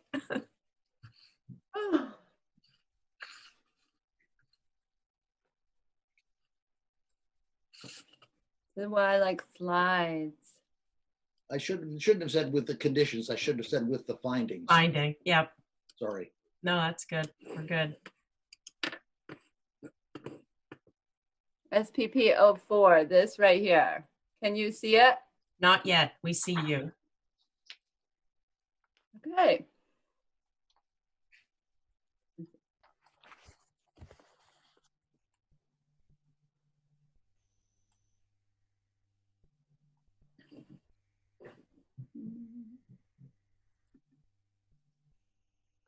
Are you sharing your screen? I'm trying to. It's Can I not make a comment? showing. I have so many documents open that it's not showing them all. Well, we I all think have this in paper, don't we, in front of us? We do. We have Oh. them. So I can, while you're fighting with that, Pam, and I can recognize Doug if you want to say something. I was going to say, if you have your papers, you can read through them. And if there's a bullet item that you have a question or want to bring up, just click your hand. Michael, you do have your hand up right now? Sorry. No problem.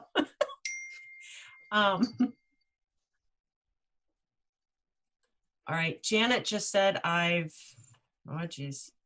Janet's having a technical issue, so hold on here. I've lost everything but a picture of you. I can hear also. That's what she says. I don't know what that quite means. Janet, if you're in doubt, you could leave the meeting and then come back in. She's probably on speaker view now. Yeah, Active I can speaker. see her. I don't know what control I have right now. Okay, there's Janet, can you unmute yourself? Can you go down to the lower left-hand corner? Can you toggle that on and off? Yes, Oh, yeah. I just randomly clicked on an arrow and everybody came back. Okay. Okay, great. Oh, you left, but you're back. I'm glad. Good. Okay, so I don't see any hands up. Chris, you have your hand up. Does anyone have any particular issues with the draft findings for either 04 or 05 special permits? I see none. Chris, do you have something to say? I just thought I could read through them. And explain that Sure. Essentially, Oh. Yeah, There- Pam, of course, as soon as you say that, she's gonna, oh, she's got the 6 again. All right. You know what, Pam? Why don't you try to bring up 05? And Chris, if you want to read the 04. Okay, I will read 04. Oh, So gosh. just to There's We're doing- 04. All right, Chris, cancel that. Pam's got that. All right, breathe, take a deep breath. You did good. Why don't we read through them anyway, just so everybody's heard them and everybody knows. Is that okay? Sure, go for it. Okay, so these are taken from the 462 Main Street when we extinguished a special permit on that property. So they're essentially the same conditions, just reworded to the current case. So the board found under section 10.33 of the zoning bylaw, modification, amendment, or renewal, that the extinguishing of the previous and current special permit ZBA 9954 is consistent with the purposes and intent of this bylaw, and a public hearing has been held. Now my internet connection is unstable. That the special permit had been granted when the property was in the commercial zoning district. That the special permit was required for modification of side and rear yard setbacks when the property was zoned commercial. That the zoning of this property has been changed to BVC, Business Village Center. That therefore a special permit is no longer needed for the side and rear yard setback that exist on the site. Thank you, Chris. I see Doug's hand is raised. I cannot hear you, Doug. Mute. Oh, yeah. I was going to make a comment about the SPP 2020-05. Oh, And okay. Maybe we're not there yet. We're not. I'll call on you. Keep your hand up, and I'll call on you after we read through the 05. So I don't see any other hands up, so I think we're okay with those. Pam, Yes. want to switch out? And Chris, you can start reading them if you want. Okay. So there were 2 special permits requested here, one for a modification under footnote A, and that had to do with side yard setback for the large commercial building. That's 06. Yep. The board found under footnote A, table 3 of the zoning bylaw, that the modification of the side yard setback is consistent with the purposes and intent of this bylaw, and a public hearing has been held. That the side yard setback modification being requested, 24.7 feet versus 25 feet, is minimal. That there are existing buildings in the surrounding neighborhood that exhibit the same or less setback in the commercial district in which this building is located. And I would strike Cerner Oil and add City Tire in its place. And then the second part of that is the board found under section 10.395 of the zoning bylaw that the proposal does not create disharmony with respect to the terrain and to the use, scale, and architecture of existing buildings in the vicinity, which have functional or visual relationship thereto. Thank you, Chris. Yeah. I revised this and sent it to you like 5 minutes before the meeting started to acknowledge the special permit under section 9.22, that the alteration of the lot line and its impact on the lot and building coverage is not substantially more detrimental to the neighborhood than the existing nonconformity, since there are no proposed changes to the buildings or pavement of the property, but only a change in the lot line. There will not be a perceived difference in the lot or in the impact on the neighborhood. Great. Thank you, Chris. And thank you, Pam, for getting that up there. Doug, I recognize you. Okay, my comment was simply that I would hope there would be a more permanent way for us to reference the 3 properties that contain Spirit House, Cerner Oil, and Subway. You know, those occupants could turn over pretty quickly, and good point. Nobody's going to know where that is in 5 years. So, excellent point. You know, let's reference parcels or addresses or something more permanent. That's all. Yep. Or if you don't mind, Chris, putting both. It's nice to have the visual, but absolutely, yep, its proper name is vital. Thank you.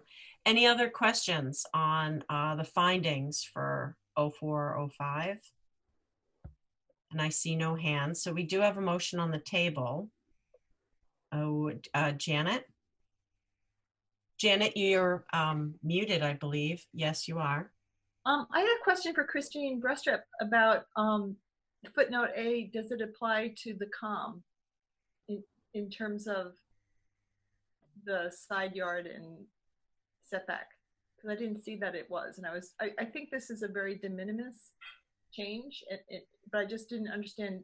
It looked like footnote A didn't apply, so I just wondered about that. Chris? Is the commercial building in the commercial zone? We're talking about the setback of the commercial building from the new property line, and the commercial building in the commercial zone. So I didn't see footnote A applying to COM in that, yeah. Footnote A doesn't apply to COM? Chris, look, I'm going to call on Mr. Reedy. I do see his hand up. He might. So yeah, if you look at the table 3 dimensional regulations, you go to the basic minimum side and rear yards. And if you follow that across and then you look down from COM, it's 25 feet. And next to it, it has that footnote A. Okay, I'm seeing that. Okay. All right, thank you. Okay, I see no other hands. I believe we're ready for a vote. There's been no second to the motion. Didn't we get a sec? Did Maria second? Maria Yeah, Chow. Yeah, Maria I did. seconded.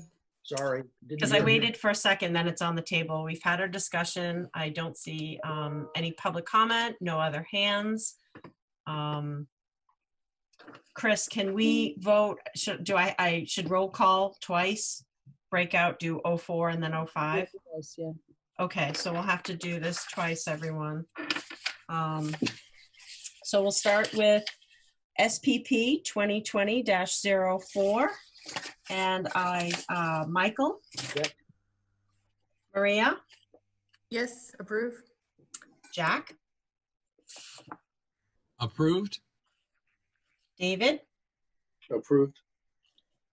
Doug? Approve. Janet? Approved. And myself, I also approve. So we have 7-0-0. And I'll move now to SPP 2020-05.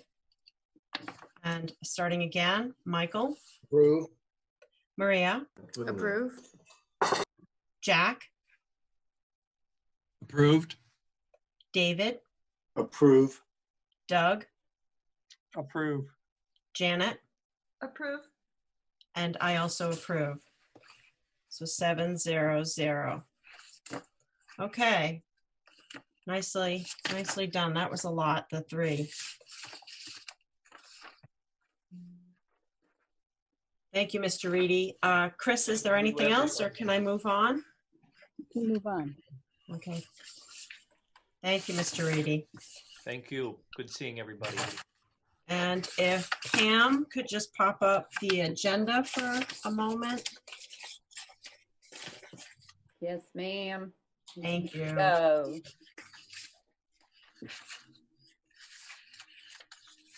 Just to show where we're at. We're here, number 4. Okay, so item 4 is old business.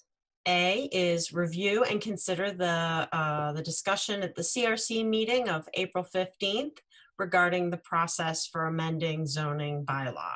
And Chris, I assume that you'll give us a summary of that meeting. And a link was provided to us through, I think it was YouTube at Amherst Media. And I know a few of us did watch it. I did. So, Ms. McGowan, Janet McGowan asked me to give a little summary of what happened at that meeting. And I would say a few things were discussed. It was actually a lengthy discussion. It was about an hour long. And they kind of went back over their suggestion or recommendation of a few months ago, which outlined a process for amending the zoning bylaw, and kind of started to question what they had proposed as a process. One of the questions that came up was whether zoning should be considered 3 times a year or more than that. There was some discussion about the fact that town meeting used to only consider zoning twice a year, and now we're proposing to consider it 3 times a year. And is that enough? Is that going to be enough to cover all the things that want to be changed? The other thing that people were talking about was what should be, who should really be the main body that is working on zoning. And in the past, we've always had the zoning subcommittee proposing zoning along with planning department staff. And there was some interest in the idea that a new body could be formed that would be a task force or a working group or something like that, that would probably be a multi-member body appointed by the town manager, although that wasn't discussed. But that, maybe what we need is a bigger group of people, not just 3 people on the zoning subcommittee to talk about zoning, and include, some of the business people in town and others who may be interested in zoning. But then there was also consideration of an idea to have zoning go through the CRC instead of going through the planning board. So in other words, the zoning changes might be generated by town staff or others and be proposed to the CRC, who would consider the zoning amendment and work on it and then present it to town council. And then at some point it would come back to the planning board for a public hearing, because state law requires that the planning board hold a public hearing and make a recommendation on zoning amendments to the legislative body. So those were probably the three big things that I took out of that meeting. And there was a lot of discussion. And since Miss McGowan was the person who really wanted to put this on the agenda tonight, I wondered if the chair recognized her, if she wanted to talk more about this or emphasize something that I haven't emphasized. Let me find myself here. So I've gone to a lot of the CRC meetings. Occasionally I make comments. I usually make, the format has changed a lot. Sometimes I comment in the beginning as a member of the public. Occasionally I'm allowed to comment on a substantive issue during their actual discussion. And so the CRC is handling zoning and planning, and the people from the council have different levels of experience with this through either town meeting or being on the select board. And then Steve Schreiber, who is obviously on the planning board and has deep experience. I've often been struck by, they're doing planning and zoning, and obviously we are too, at this kind of lack of flow of information and communication between us. And I think I've mentioned this previously. Like, I think that we need to have somebody, as a liaison to the CRC.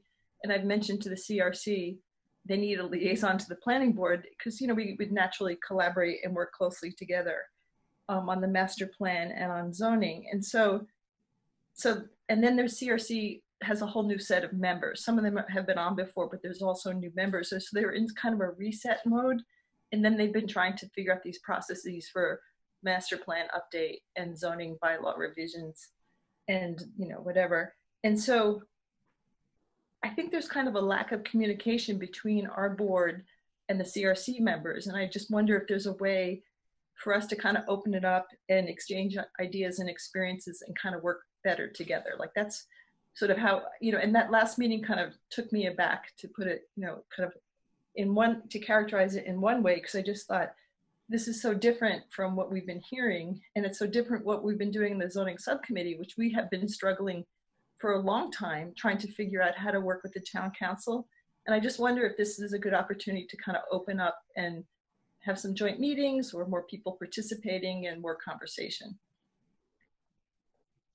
But I think your summary, Christine, was excellent.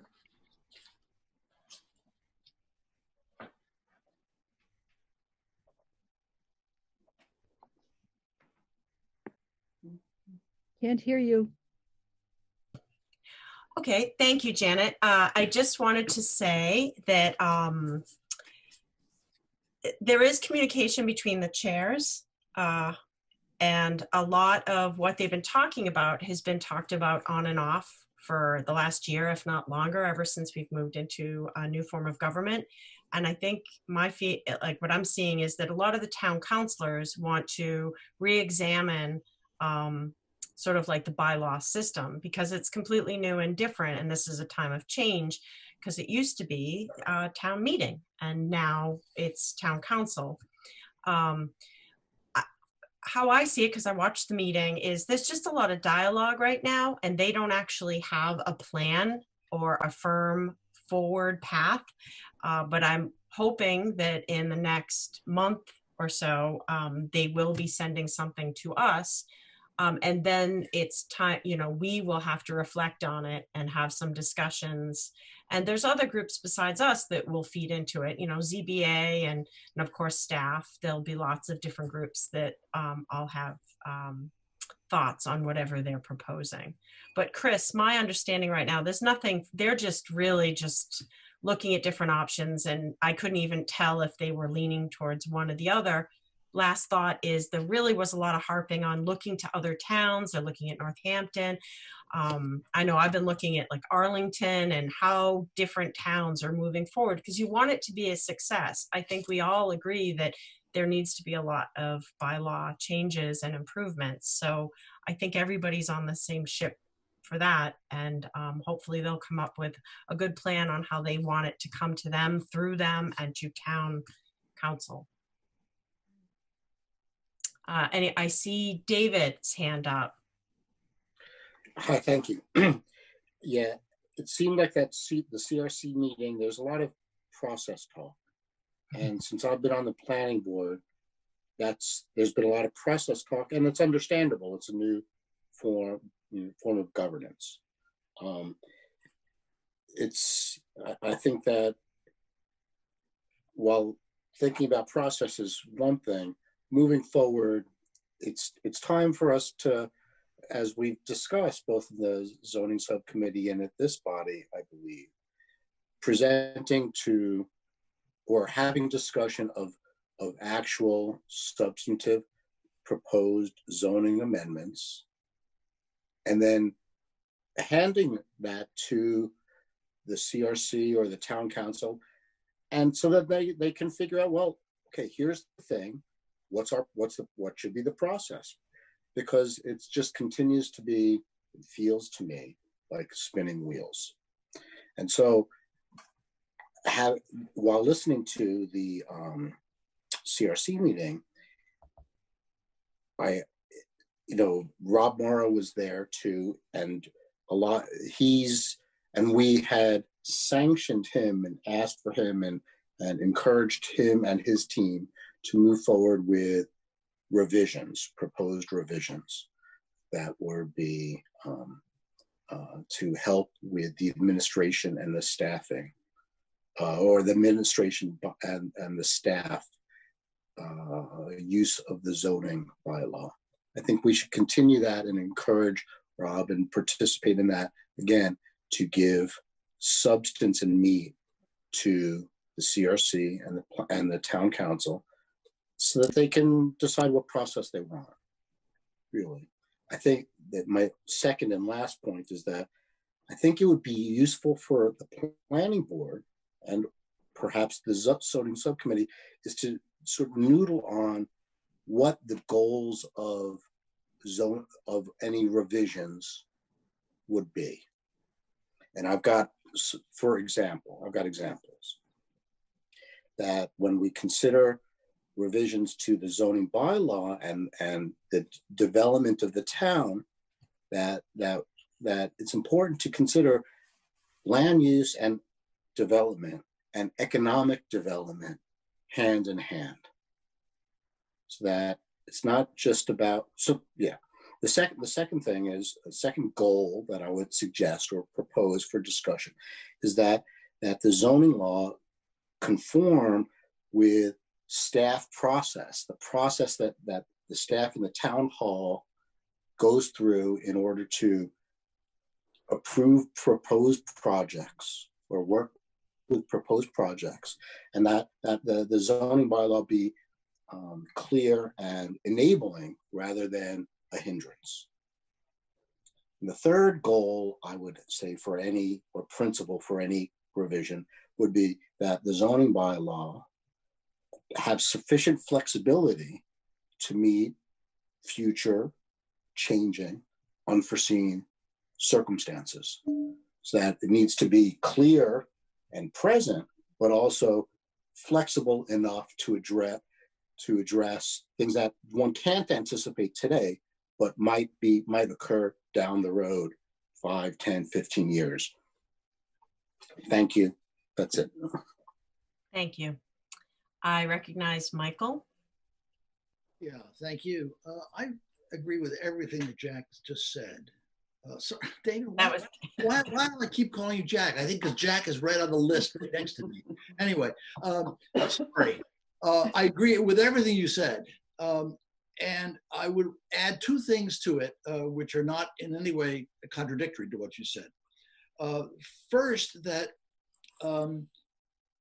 it seems to me that, and I too watched the discussion of the CRC, it seems to me that most of the ideas that are coming up in that body complicate the process rather than simplify the process. And I think we have a reasonably simple process now, it doesn't work because we don't ever get anything to the CRC and they don't do anything about what we do get to them. But if we started to get material to them, then they are the legislative body. Apparently we are not. We are the recommending body. They are the legislative body. And when they get stuff from us, recommendations, then they legislate. They do what they want with it. They put it through whatever committees they want to. We don't really send things to the CRC. We send things to the town council. Then the town council refers it back to the CRC and so on. And that's a council function. It's not our function. And if we go to the route of some task force, which involves people from the council, people from the business, people from the planning board, and anybody else from the public who would make it a representative body, then we're just adding one more layer and maybe even two more layers because it might have to go back once to them and then back and then back and then back. We have to have a process at the planning board through the zoning subcommittee and the planning board, which is open to the participation of everybody who's involved. When we have meetings, public forums, whatever they have, they must be planning board forums. And we must take the responsibility of getting that in, getting recommendations as specific and well considered as we can make them to the council. Then the council can do with them what they will. I have one more point, and I lost it. Maybe it'll come back to me and I'll jump back in. But that's the way I'm seeing this process going right now. And I do think we need to get working. And I know what it was. Many people in the at the CRC made the point or suggested that in some way we should have this burden taken off. The planning board should have this burden taken off them because the planning board is too busy. Well, I submit that we are not that busy and that the CRC, if they're doing their job, ought to be a hell of a lot busier than we are. And I think if we take the responsibility of putting these zoning changes and helping, assisting and working with Rob to make the major changes, organizational changes that he's anticipating, get those through our zoning committee and the planning board, and then get them to the council, I think that's the best thing we can do. And I think this fooling around with trying to invent a process that we don't have control over is ridiculous. I think the planning board, I think the council has to figure out what they want to do process-wise and not involve us. So that's my say. Thank you. I recognize Maria. Thanks. I appreciate everybody's thoughts on process and, wanting to stay involved and understand that, we just hit this pandemic, and so everything kind of went on pause. But I think it's a little early right now to get deep into a discussion about process and how we're moving forward, because the CRC hasn't figured out with Rob Moore exactly what they're even thinking. They sort of threw out a lot of big picture ideas and nothing was actually resolved. So, I mean, as much as I'd like to keep going on about what we think the process should be or what we should do, I don't think we should be reacting to anything they've said because they didn't really say anything, in my opinion. Honestly, I feel like they're going through exactly what we already went through, which is talk to Rob and talk about the process and what could work and who should be involved. So I say we just give it however long, a few weeks, just because we can't get together and work anyways. Why sort of deliberate about which group or which task force, which committee gets formed? I think we should just see what they propose, let Rob keep, doing what he hopefully is doing in between all his other tasks that he has day to day, and go from there. I feel like, going around in circles and talking about process ourselves is sort of, doing the same frustrating thing that we saw them do, which is, it's nice to talk to you guys, but I feel like it is a little premature to just go deep into, what next steps are at this point. So, I wonder if we can just table this perhaps, because they didn't really give us, I guess, a clear path forward, and we don't have one either. And a lot of it's in Rob Moore's plate. So Yep, that's it. Thank you. Janet? So I'm glad we're having this discussion, and I'm really getting a lot from it. I think the town council and the planning board and the town staff we all have the same goal of a better zoning bylaw. We may have different paths to it, but I think simplicity and flexibility and lack of contradictions is a great idea. I think that we should proceed with the zoning subcommittee and our work and working with Rob and just chugging along. Because under statute, changes can always come from the planning board. They can come from the public. They can come from a town councilor or their CRC or proposals. So I think we should do that. I think that I really did feel like one of my big feelings after the meetings I've attended for CRC is that this board has had a lot of experience with zoning changes, proposals, going to town meeting, the process, and how hard it is to actually draft and get things through. And I thought that I was hoping that I think there just needs to be more communication and information exchanged. And we don't control what the town council process is going to be. And we can kind of take care of our piece of it, of what we do.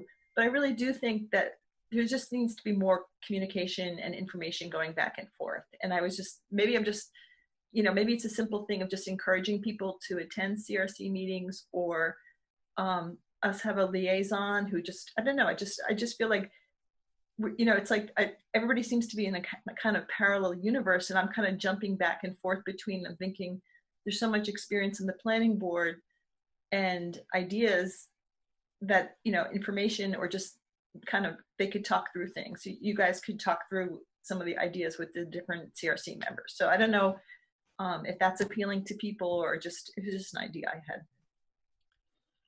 Thank you. I see no more hands. So I'm going to move on to item B, old business. Topics not reasonably anticipated in 48 hours prior to the meeting. Chris, is there anything? Nope. Nope. Okay. And then item 5, new business. Topics not reasonably anticipated 48 hours prior to the meeting. Nothing. Wait, Janet, you want to say something? I don't know if this is old business or news business, but I'm just not getting my packet until like 3 times I've gotten it on a Tuesday, and the last 2 have come on Tuesday. But fortunately, my mailman's coming a little earlier. And then once I got it on Wednesday, and I just wonder if I know it's kind of a big ask for the planning department, but if you could mail it out a day earlier, like on Thursday, is that, or is there some way for me to get, because it just seems to be getting later and later. I know the post office is also struggling because of the pandemic, and so I don't know what other people's experiences are, but it's I can tell you mine. Over the last 5 years, my packet comes either comes Tuesday or Wednesday. Once in a blue moon, it's come on a Monday. But that's why I really appreciate how our packets are coming through the email now. So it's actually, to me, an improvement, because now I look at the packet on Friday or Saturday or Sunday, where I never could before until Tuesday or Wednesday. I'm probably thinking other members probably are the same thing with mail, but hopefully the email is helping.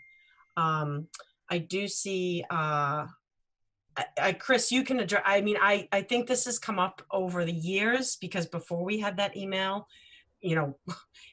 sometimes when we had a really heavy agenda, it's really hard to get it on Wednesday. And we had asked Chris, but they're really pressed, to get it out earlier than what they do on Friday.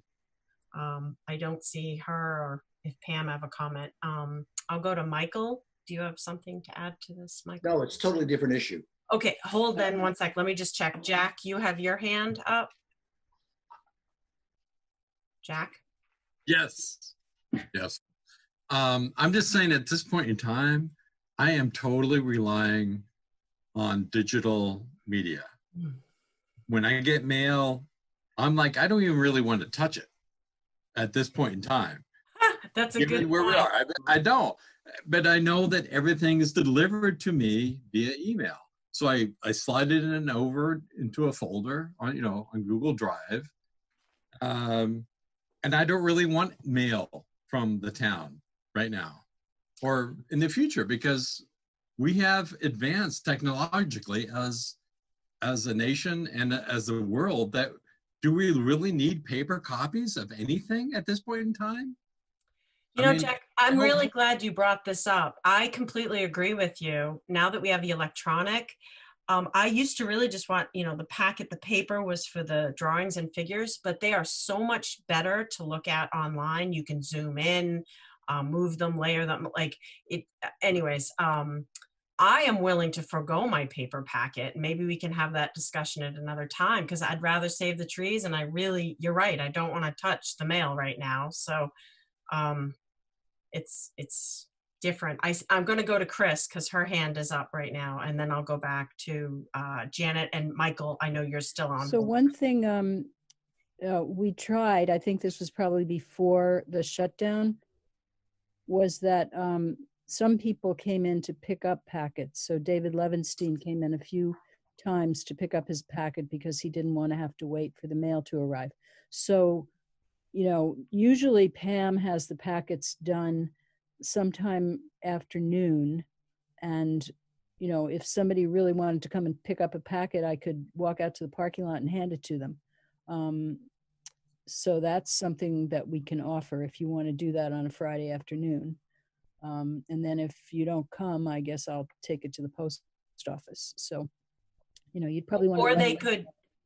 Or they could set up with you that they just pick it up on Monday or something, or Tuesday. Okay. So if people want to do that, they'd have to set that up in advance, because, obviously Pam would like to get the mail out on Friday afternoon if it needs to be mailed. So I guess we're offering, if anybody wants to have a packet to pick up, let us know by, probably Thursday evening, and we will be able to put that packet aside and give it to you whenever you feel like driving into the parking lot and picking it up. Great. And we could have the option to say no packet. And you could have that option. Okay. So give that some thought, people, as we try to move into more and more into the digital age. Janet, I see your hand. Oh, no, she took her hand down. So Jack, your hand's up. Jack? Yeah, I was just going to say it's kind of ironic that we're doing these meetings via Zoom, and we're thinking that we need. That's all. But I understand 2 screens help in this situation. But I use 2 screens. Yeah. Yeah, I just would encourage, people to increase their technology just a tad bit. And I don't think really we need paper. I don't. Yeah, I set up a laptop next to my desktop and utilize that. So, play around with what you can, and thank you. So if there's no more discussion on that, I'm going to move to Michael. Is this under new business, Michael? Well, it would be like a committee report, but they're not on the agenda. But I do have something I think I know about. Good the point. Design Review Board. It's brief.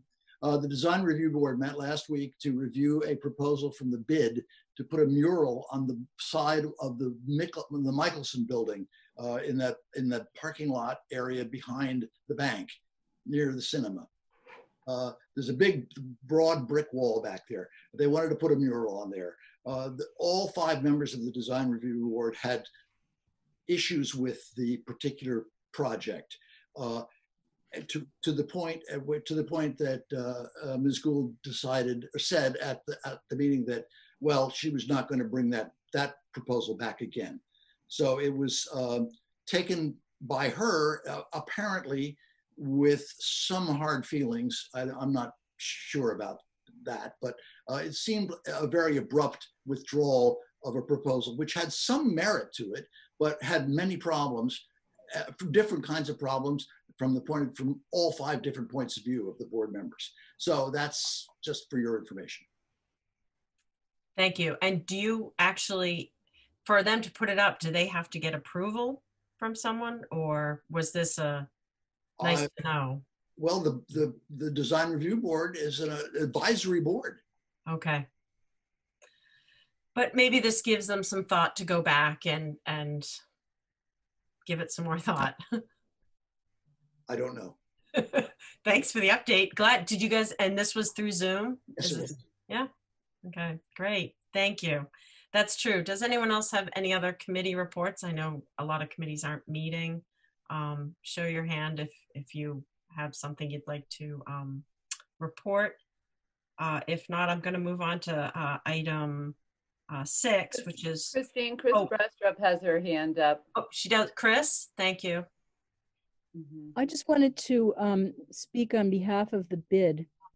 Mm, I know that they had a difficult meeting with the DRB, and they seemed to be sort of miffed at the reception that they received. But just to put a little different spin on it, they are trying so hard to help the businesses that are, essentially failing in downtown Amherst, and they're working really hard to get some money from some small business administration loans or something. They've set up a foundation that was originally going to be used for downtown improvements, like the shell, if we want to call it that, the musical shell, and other things, but they're turning their attention now to helping the businesses downtown. And I think that perhaps their frame of mind was colored by this, difficult situation that they're going through, and they're trying to help. And so, anyway, I just wanted to put that out there, that they may not have reacted the way they would react in normal times. thank you, So- Chris. I recognize Michael. I'm sure that's true, Chris. On the other hand, they did bring it forward to us. They could have withdrawn it without any difficulty at all. And I understand that the funding is an issue for them. And I understand and appreciate the fact that their funding efforts are going entirely towards supporting small businesses in the area, which is wonderful. But I just felt the need to report on this because that's what the Design Review Board is all about. Thank you. I recognize Janet.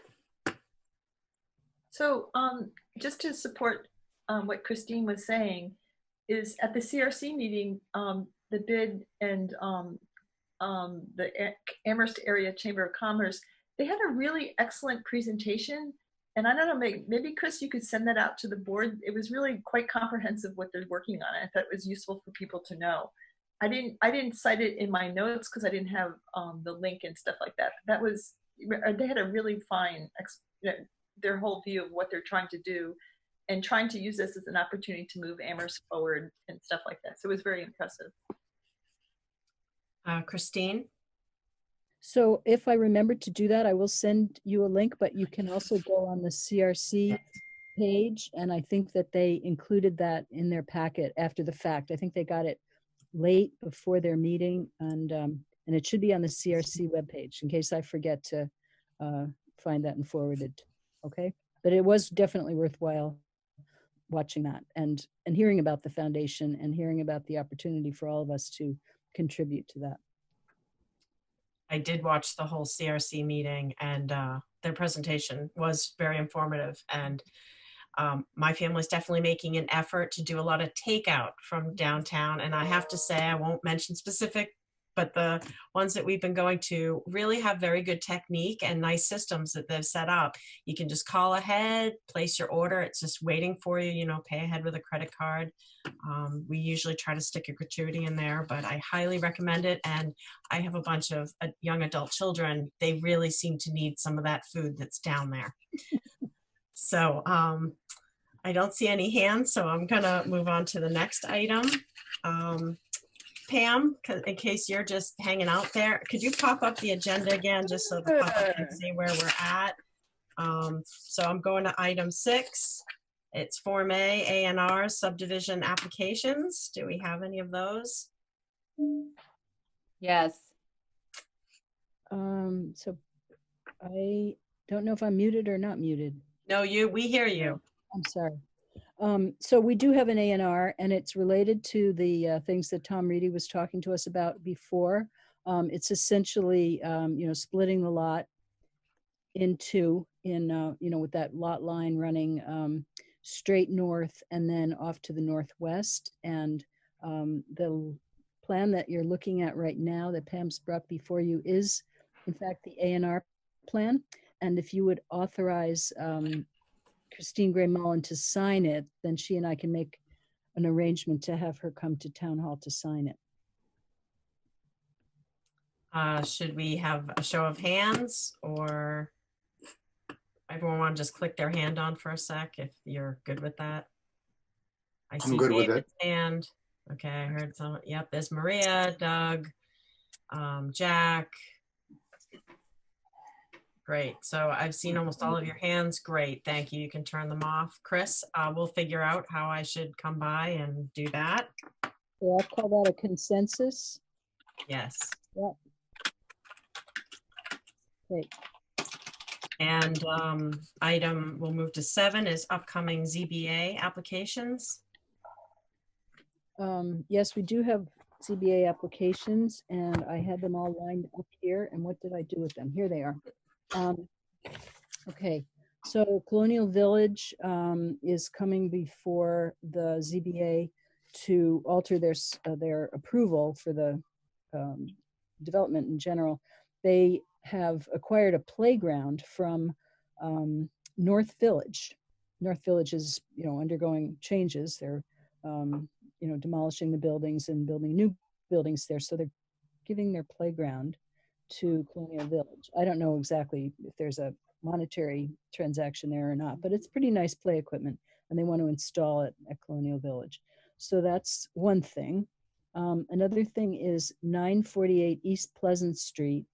Apparently there's a woman there who wants to put in an 8-foot high fence, and she is reacting to some difficulties in the neighborhood. And so the ZBA will be considering whether she should be allowed to put in an 8-foot high fence.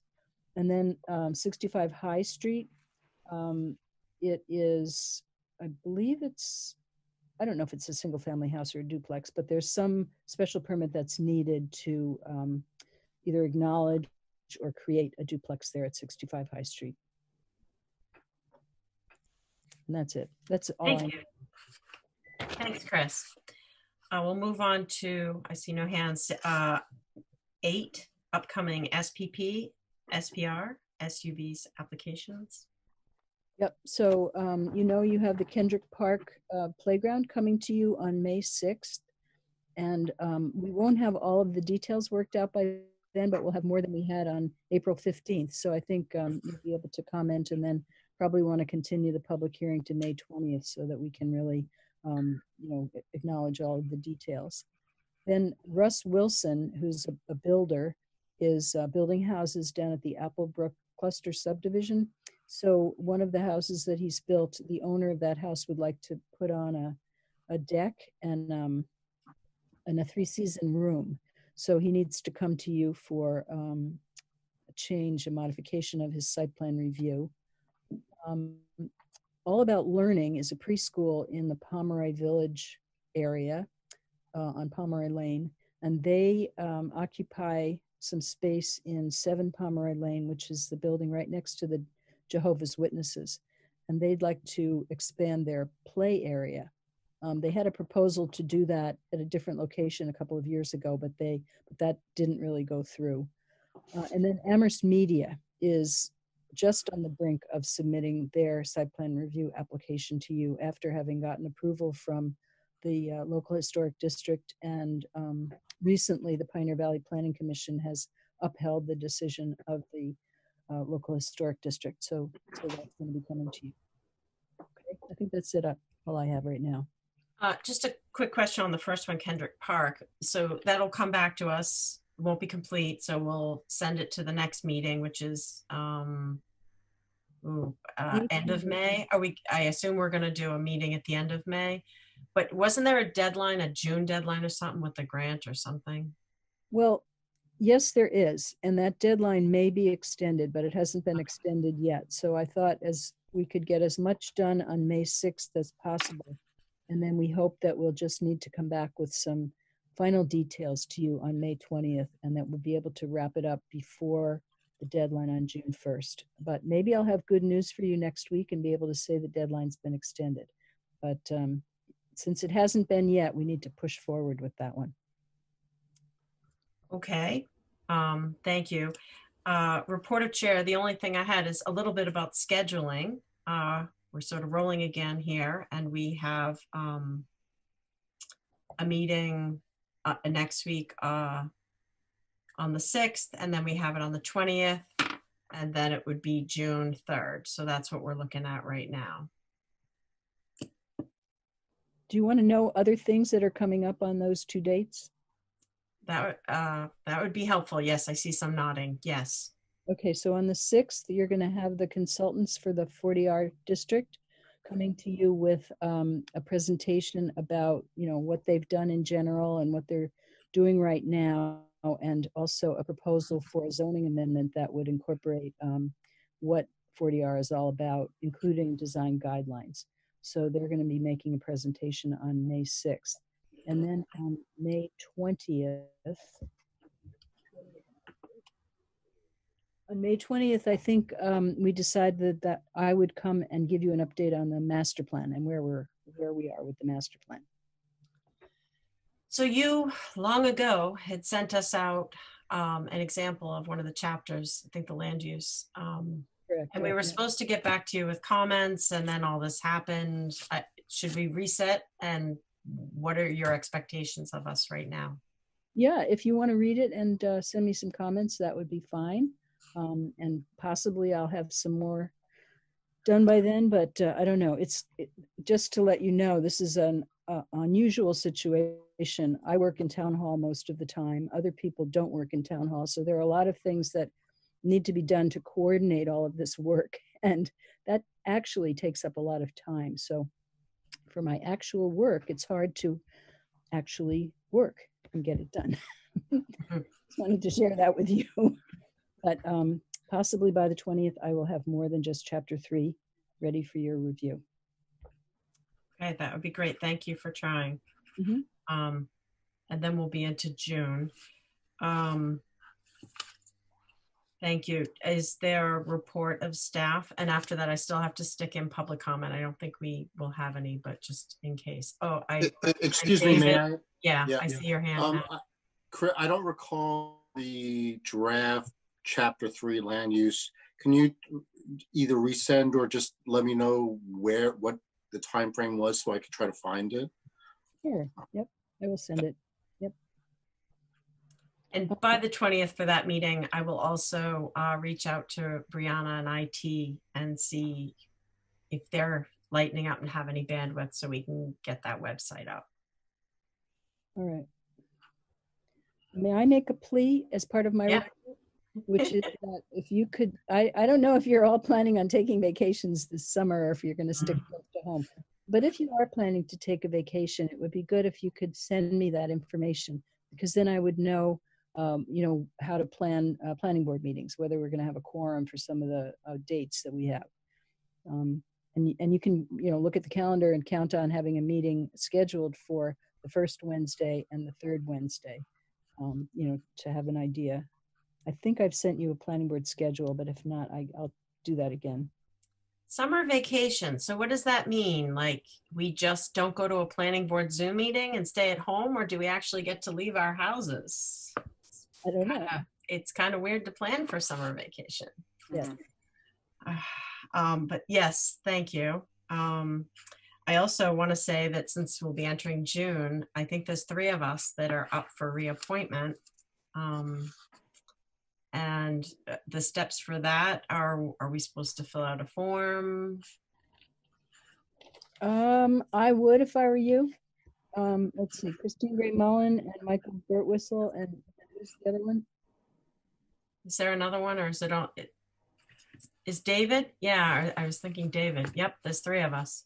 David also. Okay, so I think it would be advisable to fill out the CAF. If you can dig out your old one, send that along. But I never know from time to time what the requirements are going to be. So I err on the caution side and have people send in the form, and that sort of prompts people in the office upstairs to consider your application. And the town council recently appointed a number of members to the zoning board of appeals. So that's really good because they were down to only 4 people. So they'll be able to carry on with their work. So I hope that you all, the ones who have your terms coming up, will agree to keep serving, and look forward to keep serving with you. I just, because there doesn't seem to be any rules. They've tried other process interviews and stuff like that, but they don't seem, it's unclear how to proceed. I also wonder, in the charter, it says that there's 3-year terms. They've been giving less than that to replace members, but like Michael and I, he's closing in on his 4th year and myself on my 5th. Would it be for 3-year terms? That's my question to them. They seem to be sticking that they want the 6-year max. So that would mean Michael only would get a 2 and I would get a 1. It's just, you know, when you're weighing your commitment and life, the difference between 1 year and 3 year is quite a bit different. So I was wondering if you can reach out to them, or are they, you know, I don't know if Michael has any feelings on that. I see his hand. I'll call on Michael. Yeah, I do. I filled out an application, and as part of the application, I said I would be interested in serving a 3-year term. Which would be for a total of 7. Yeah. Yeah. Okay. I mean, they have no actual rule. It's just right. And something they've been saying, but it's unclear. Thank you. David has his hand up too, Christine. Yeah, I do. And I see Jack also. I'll call on Jack first.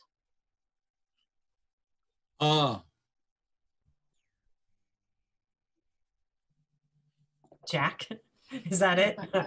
There you go. And you guys can raise your hands again if you change your mind. Oh, all right. sorry. Oh, there, he's back. Hello. I thought I unclicked it. Sorry. I just want to say that I think, Christine, you're doing a great job. And, and I really would like to see you continue for whatever, 1, 2, 3, whatever the next assignment is. Thank but you. I know I'm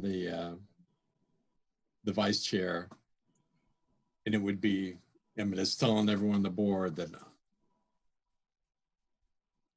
I don't know. I just feel like I hate to see what happened like before with the Garter chairman, because it's just such tumultuous times.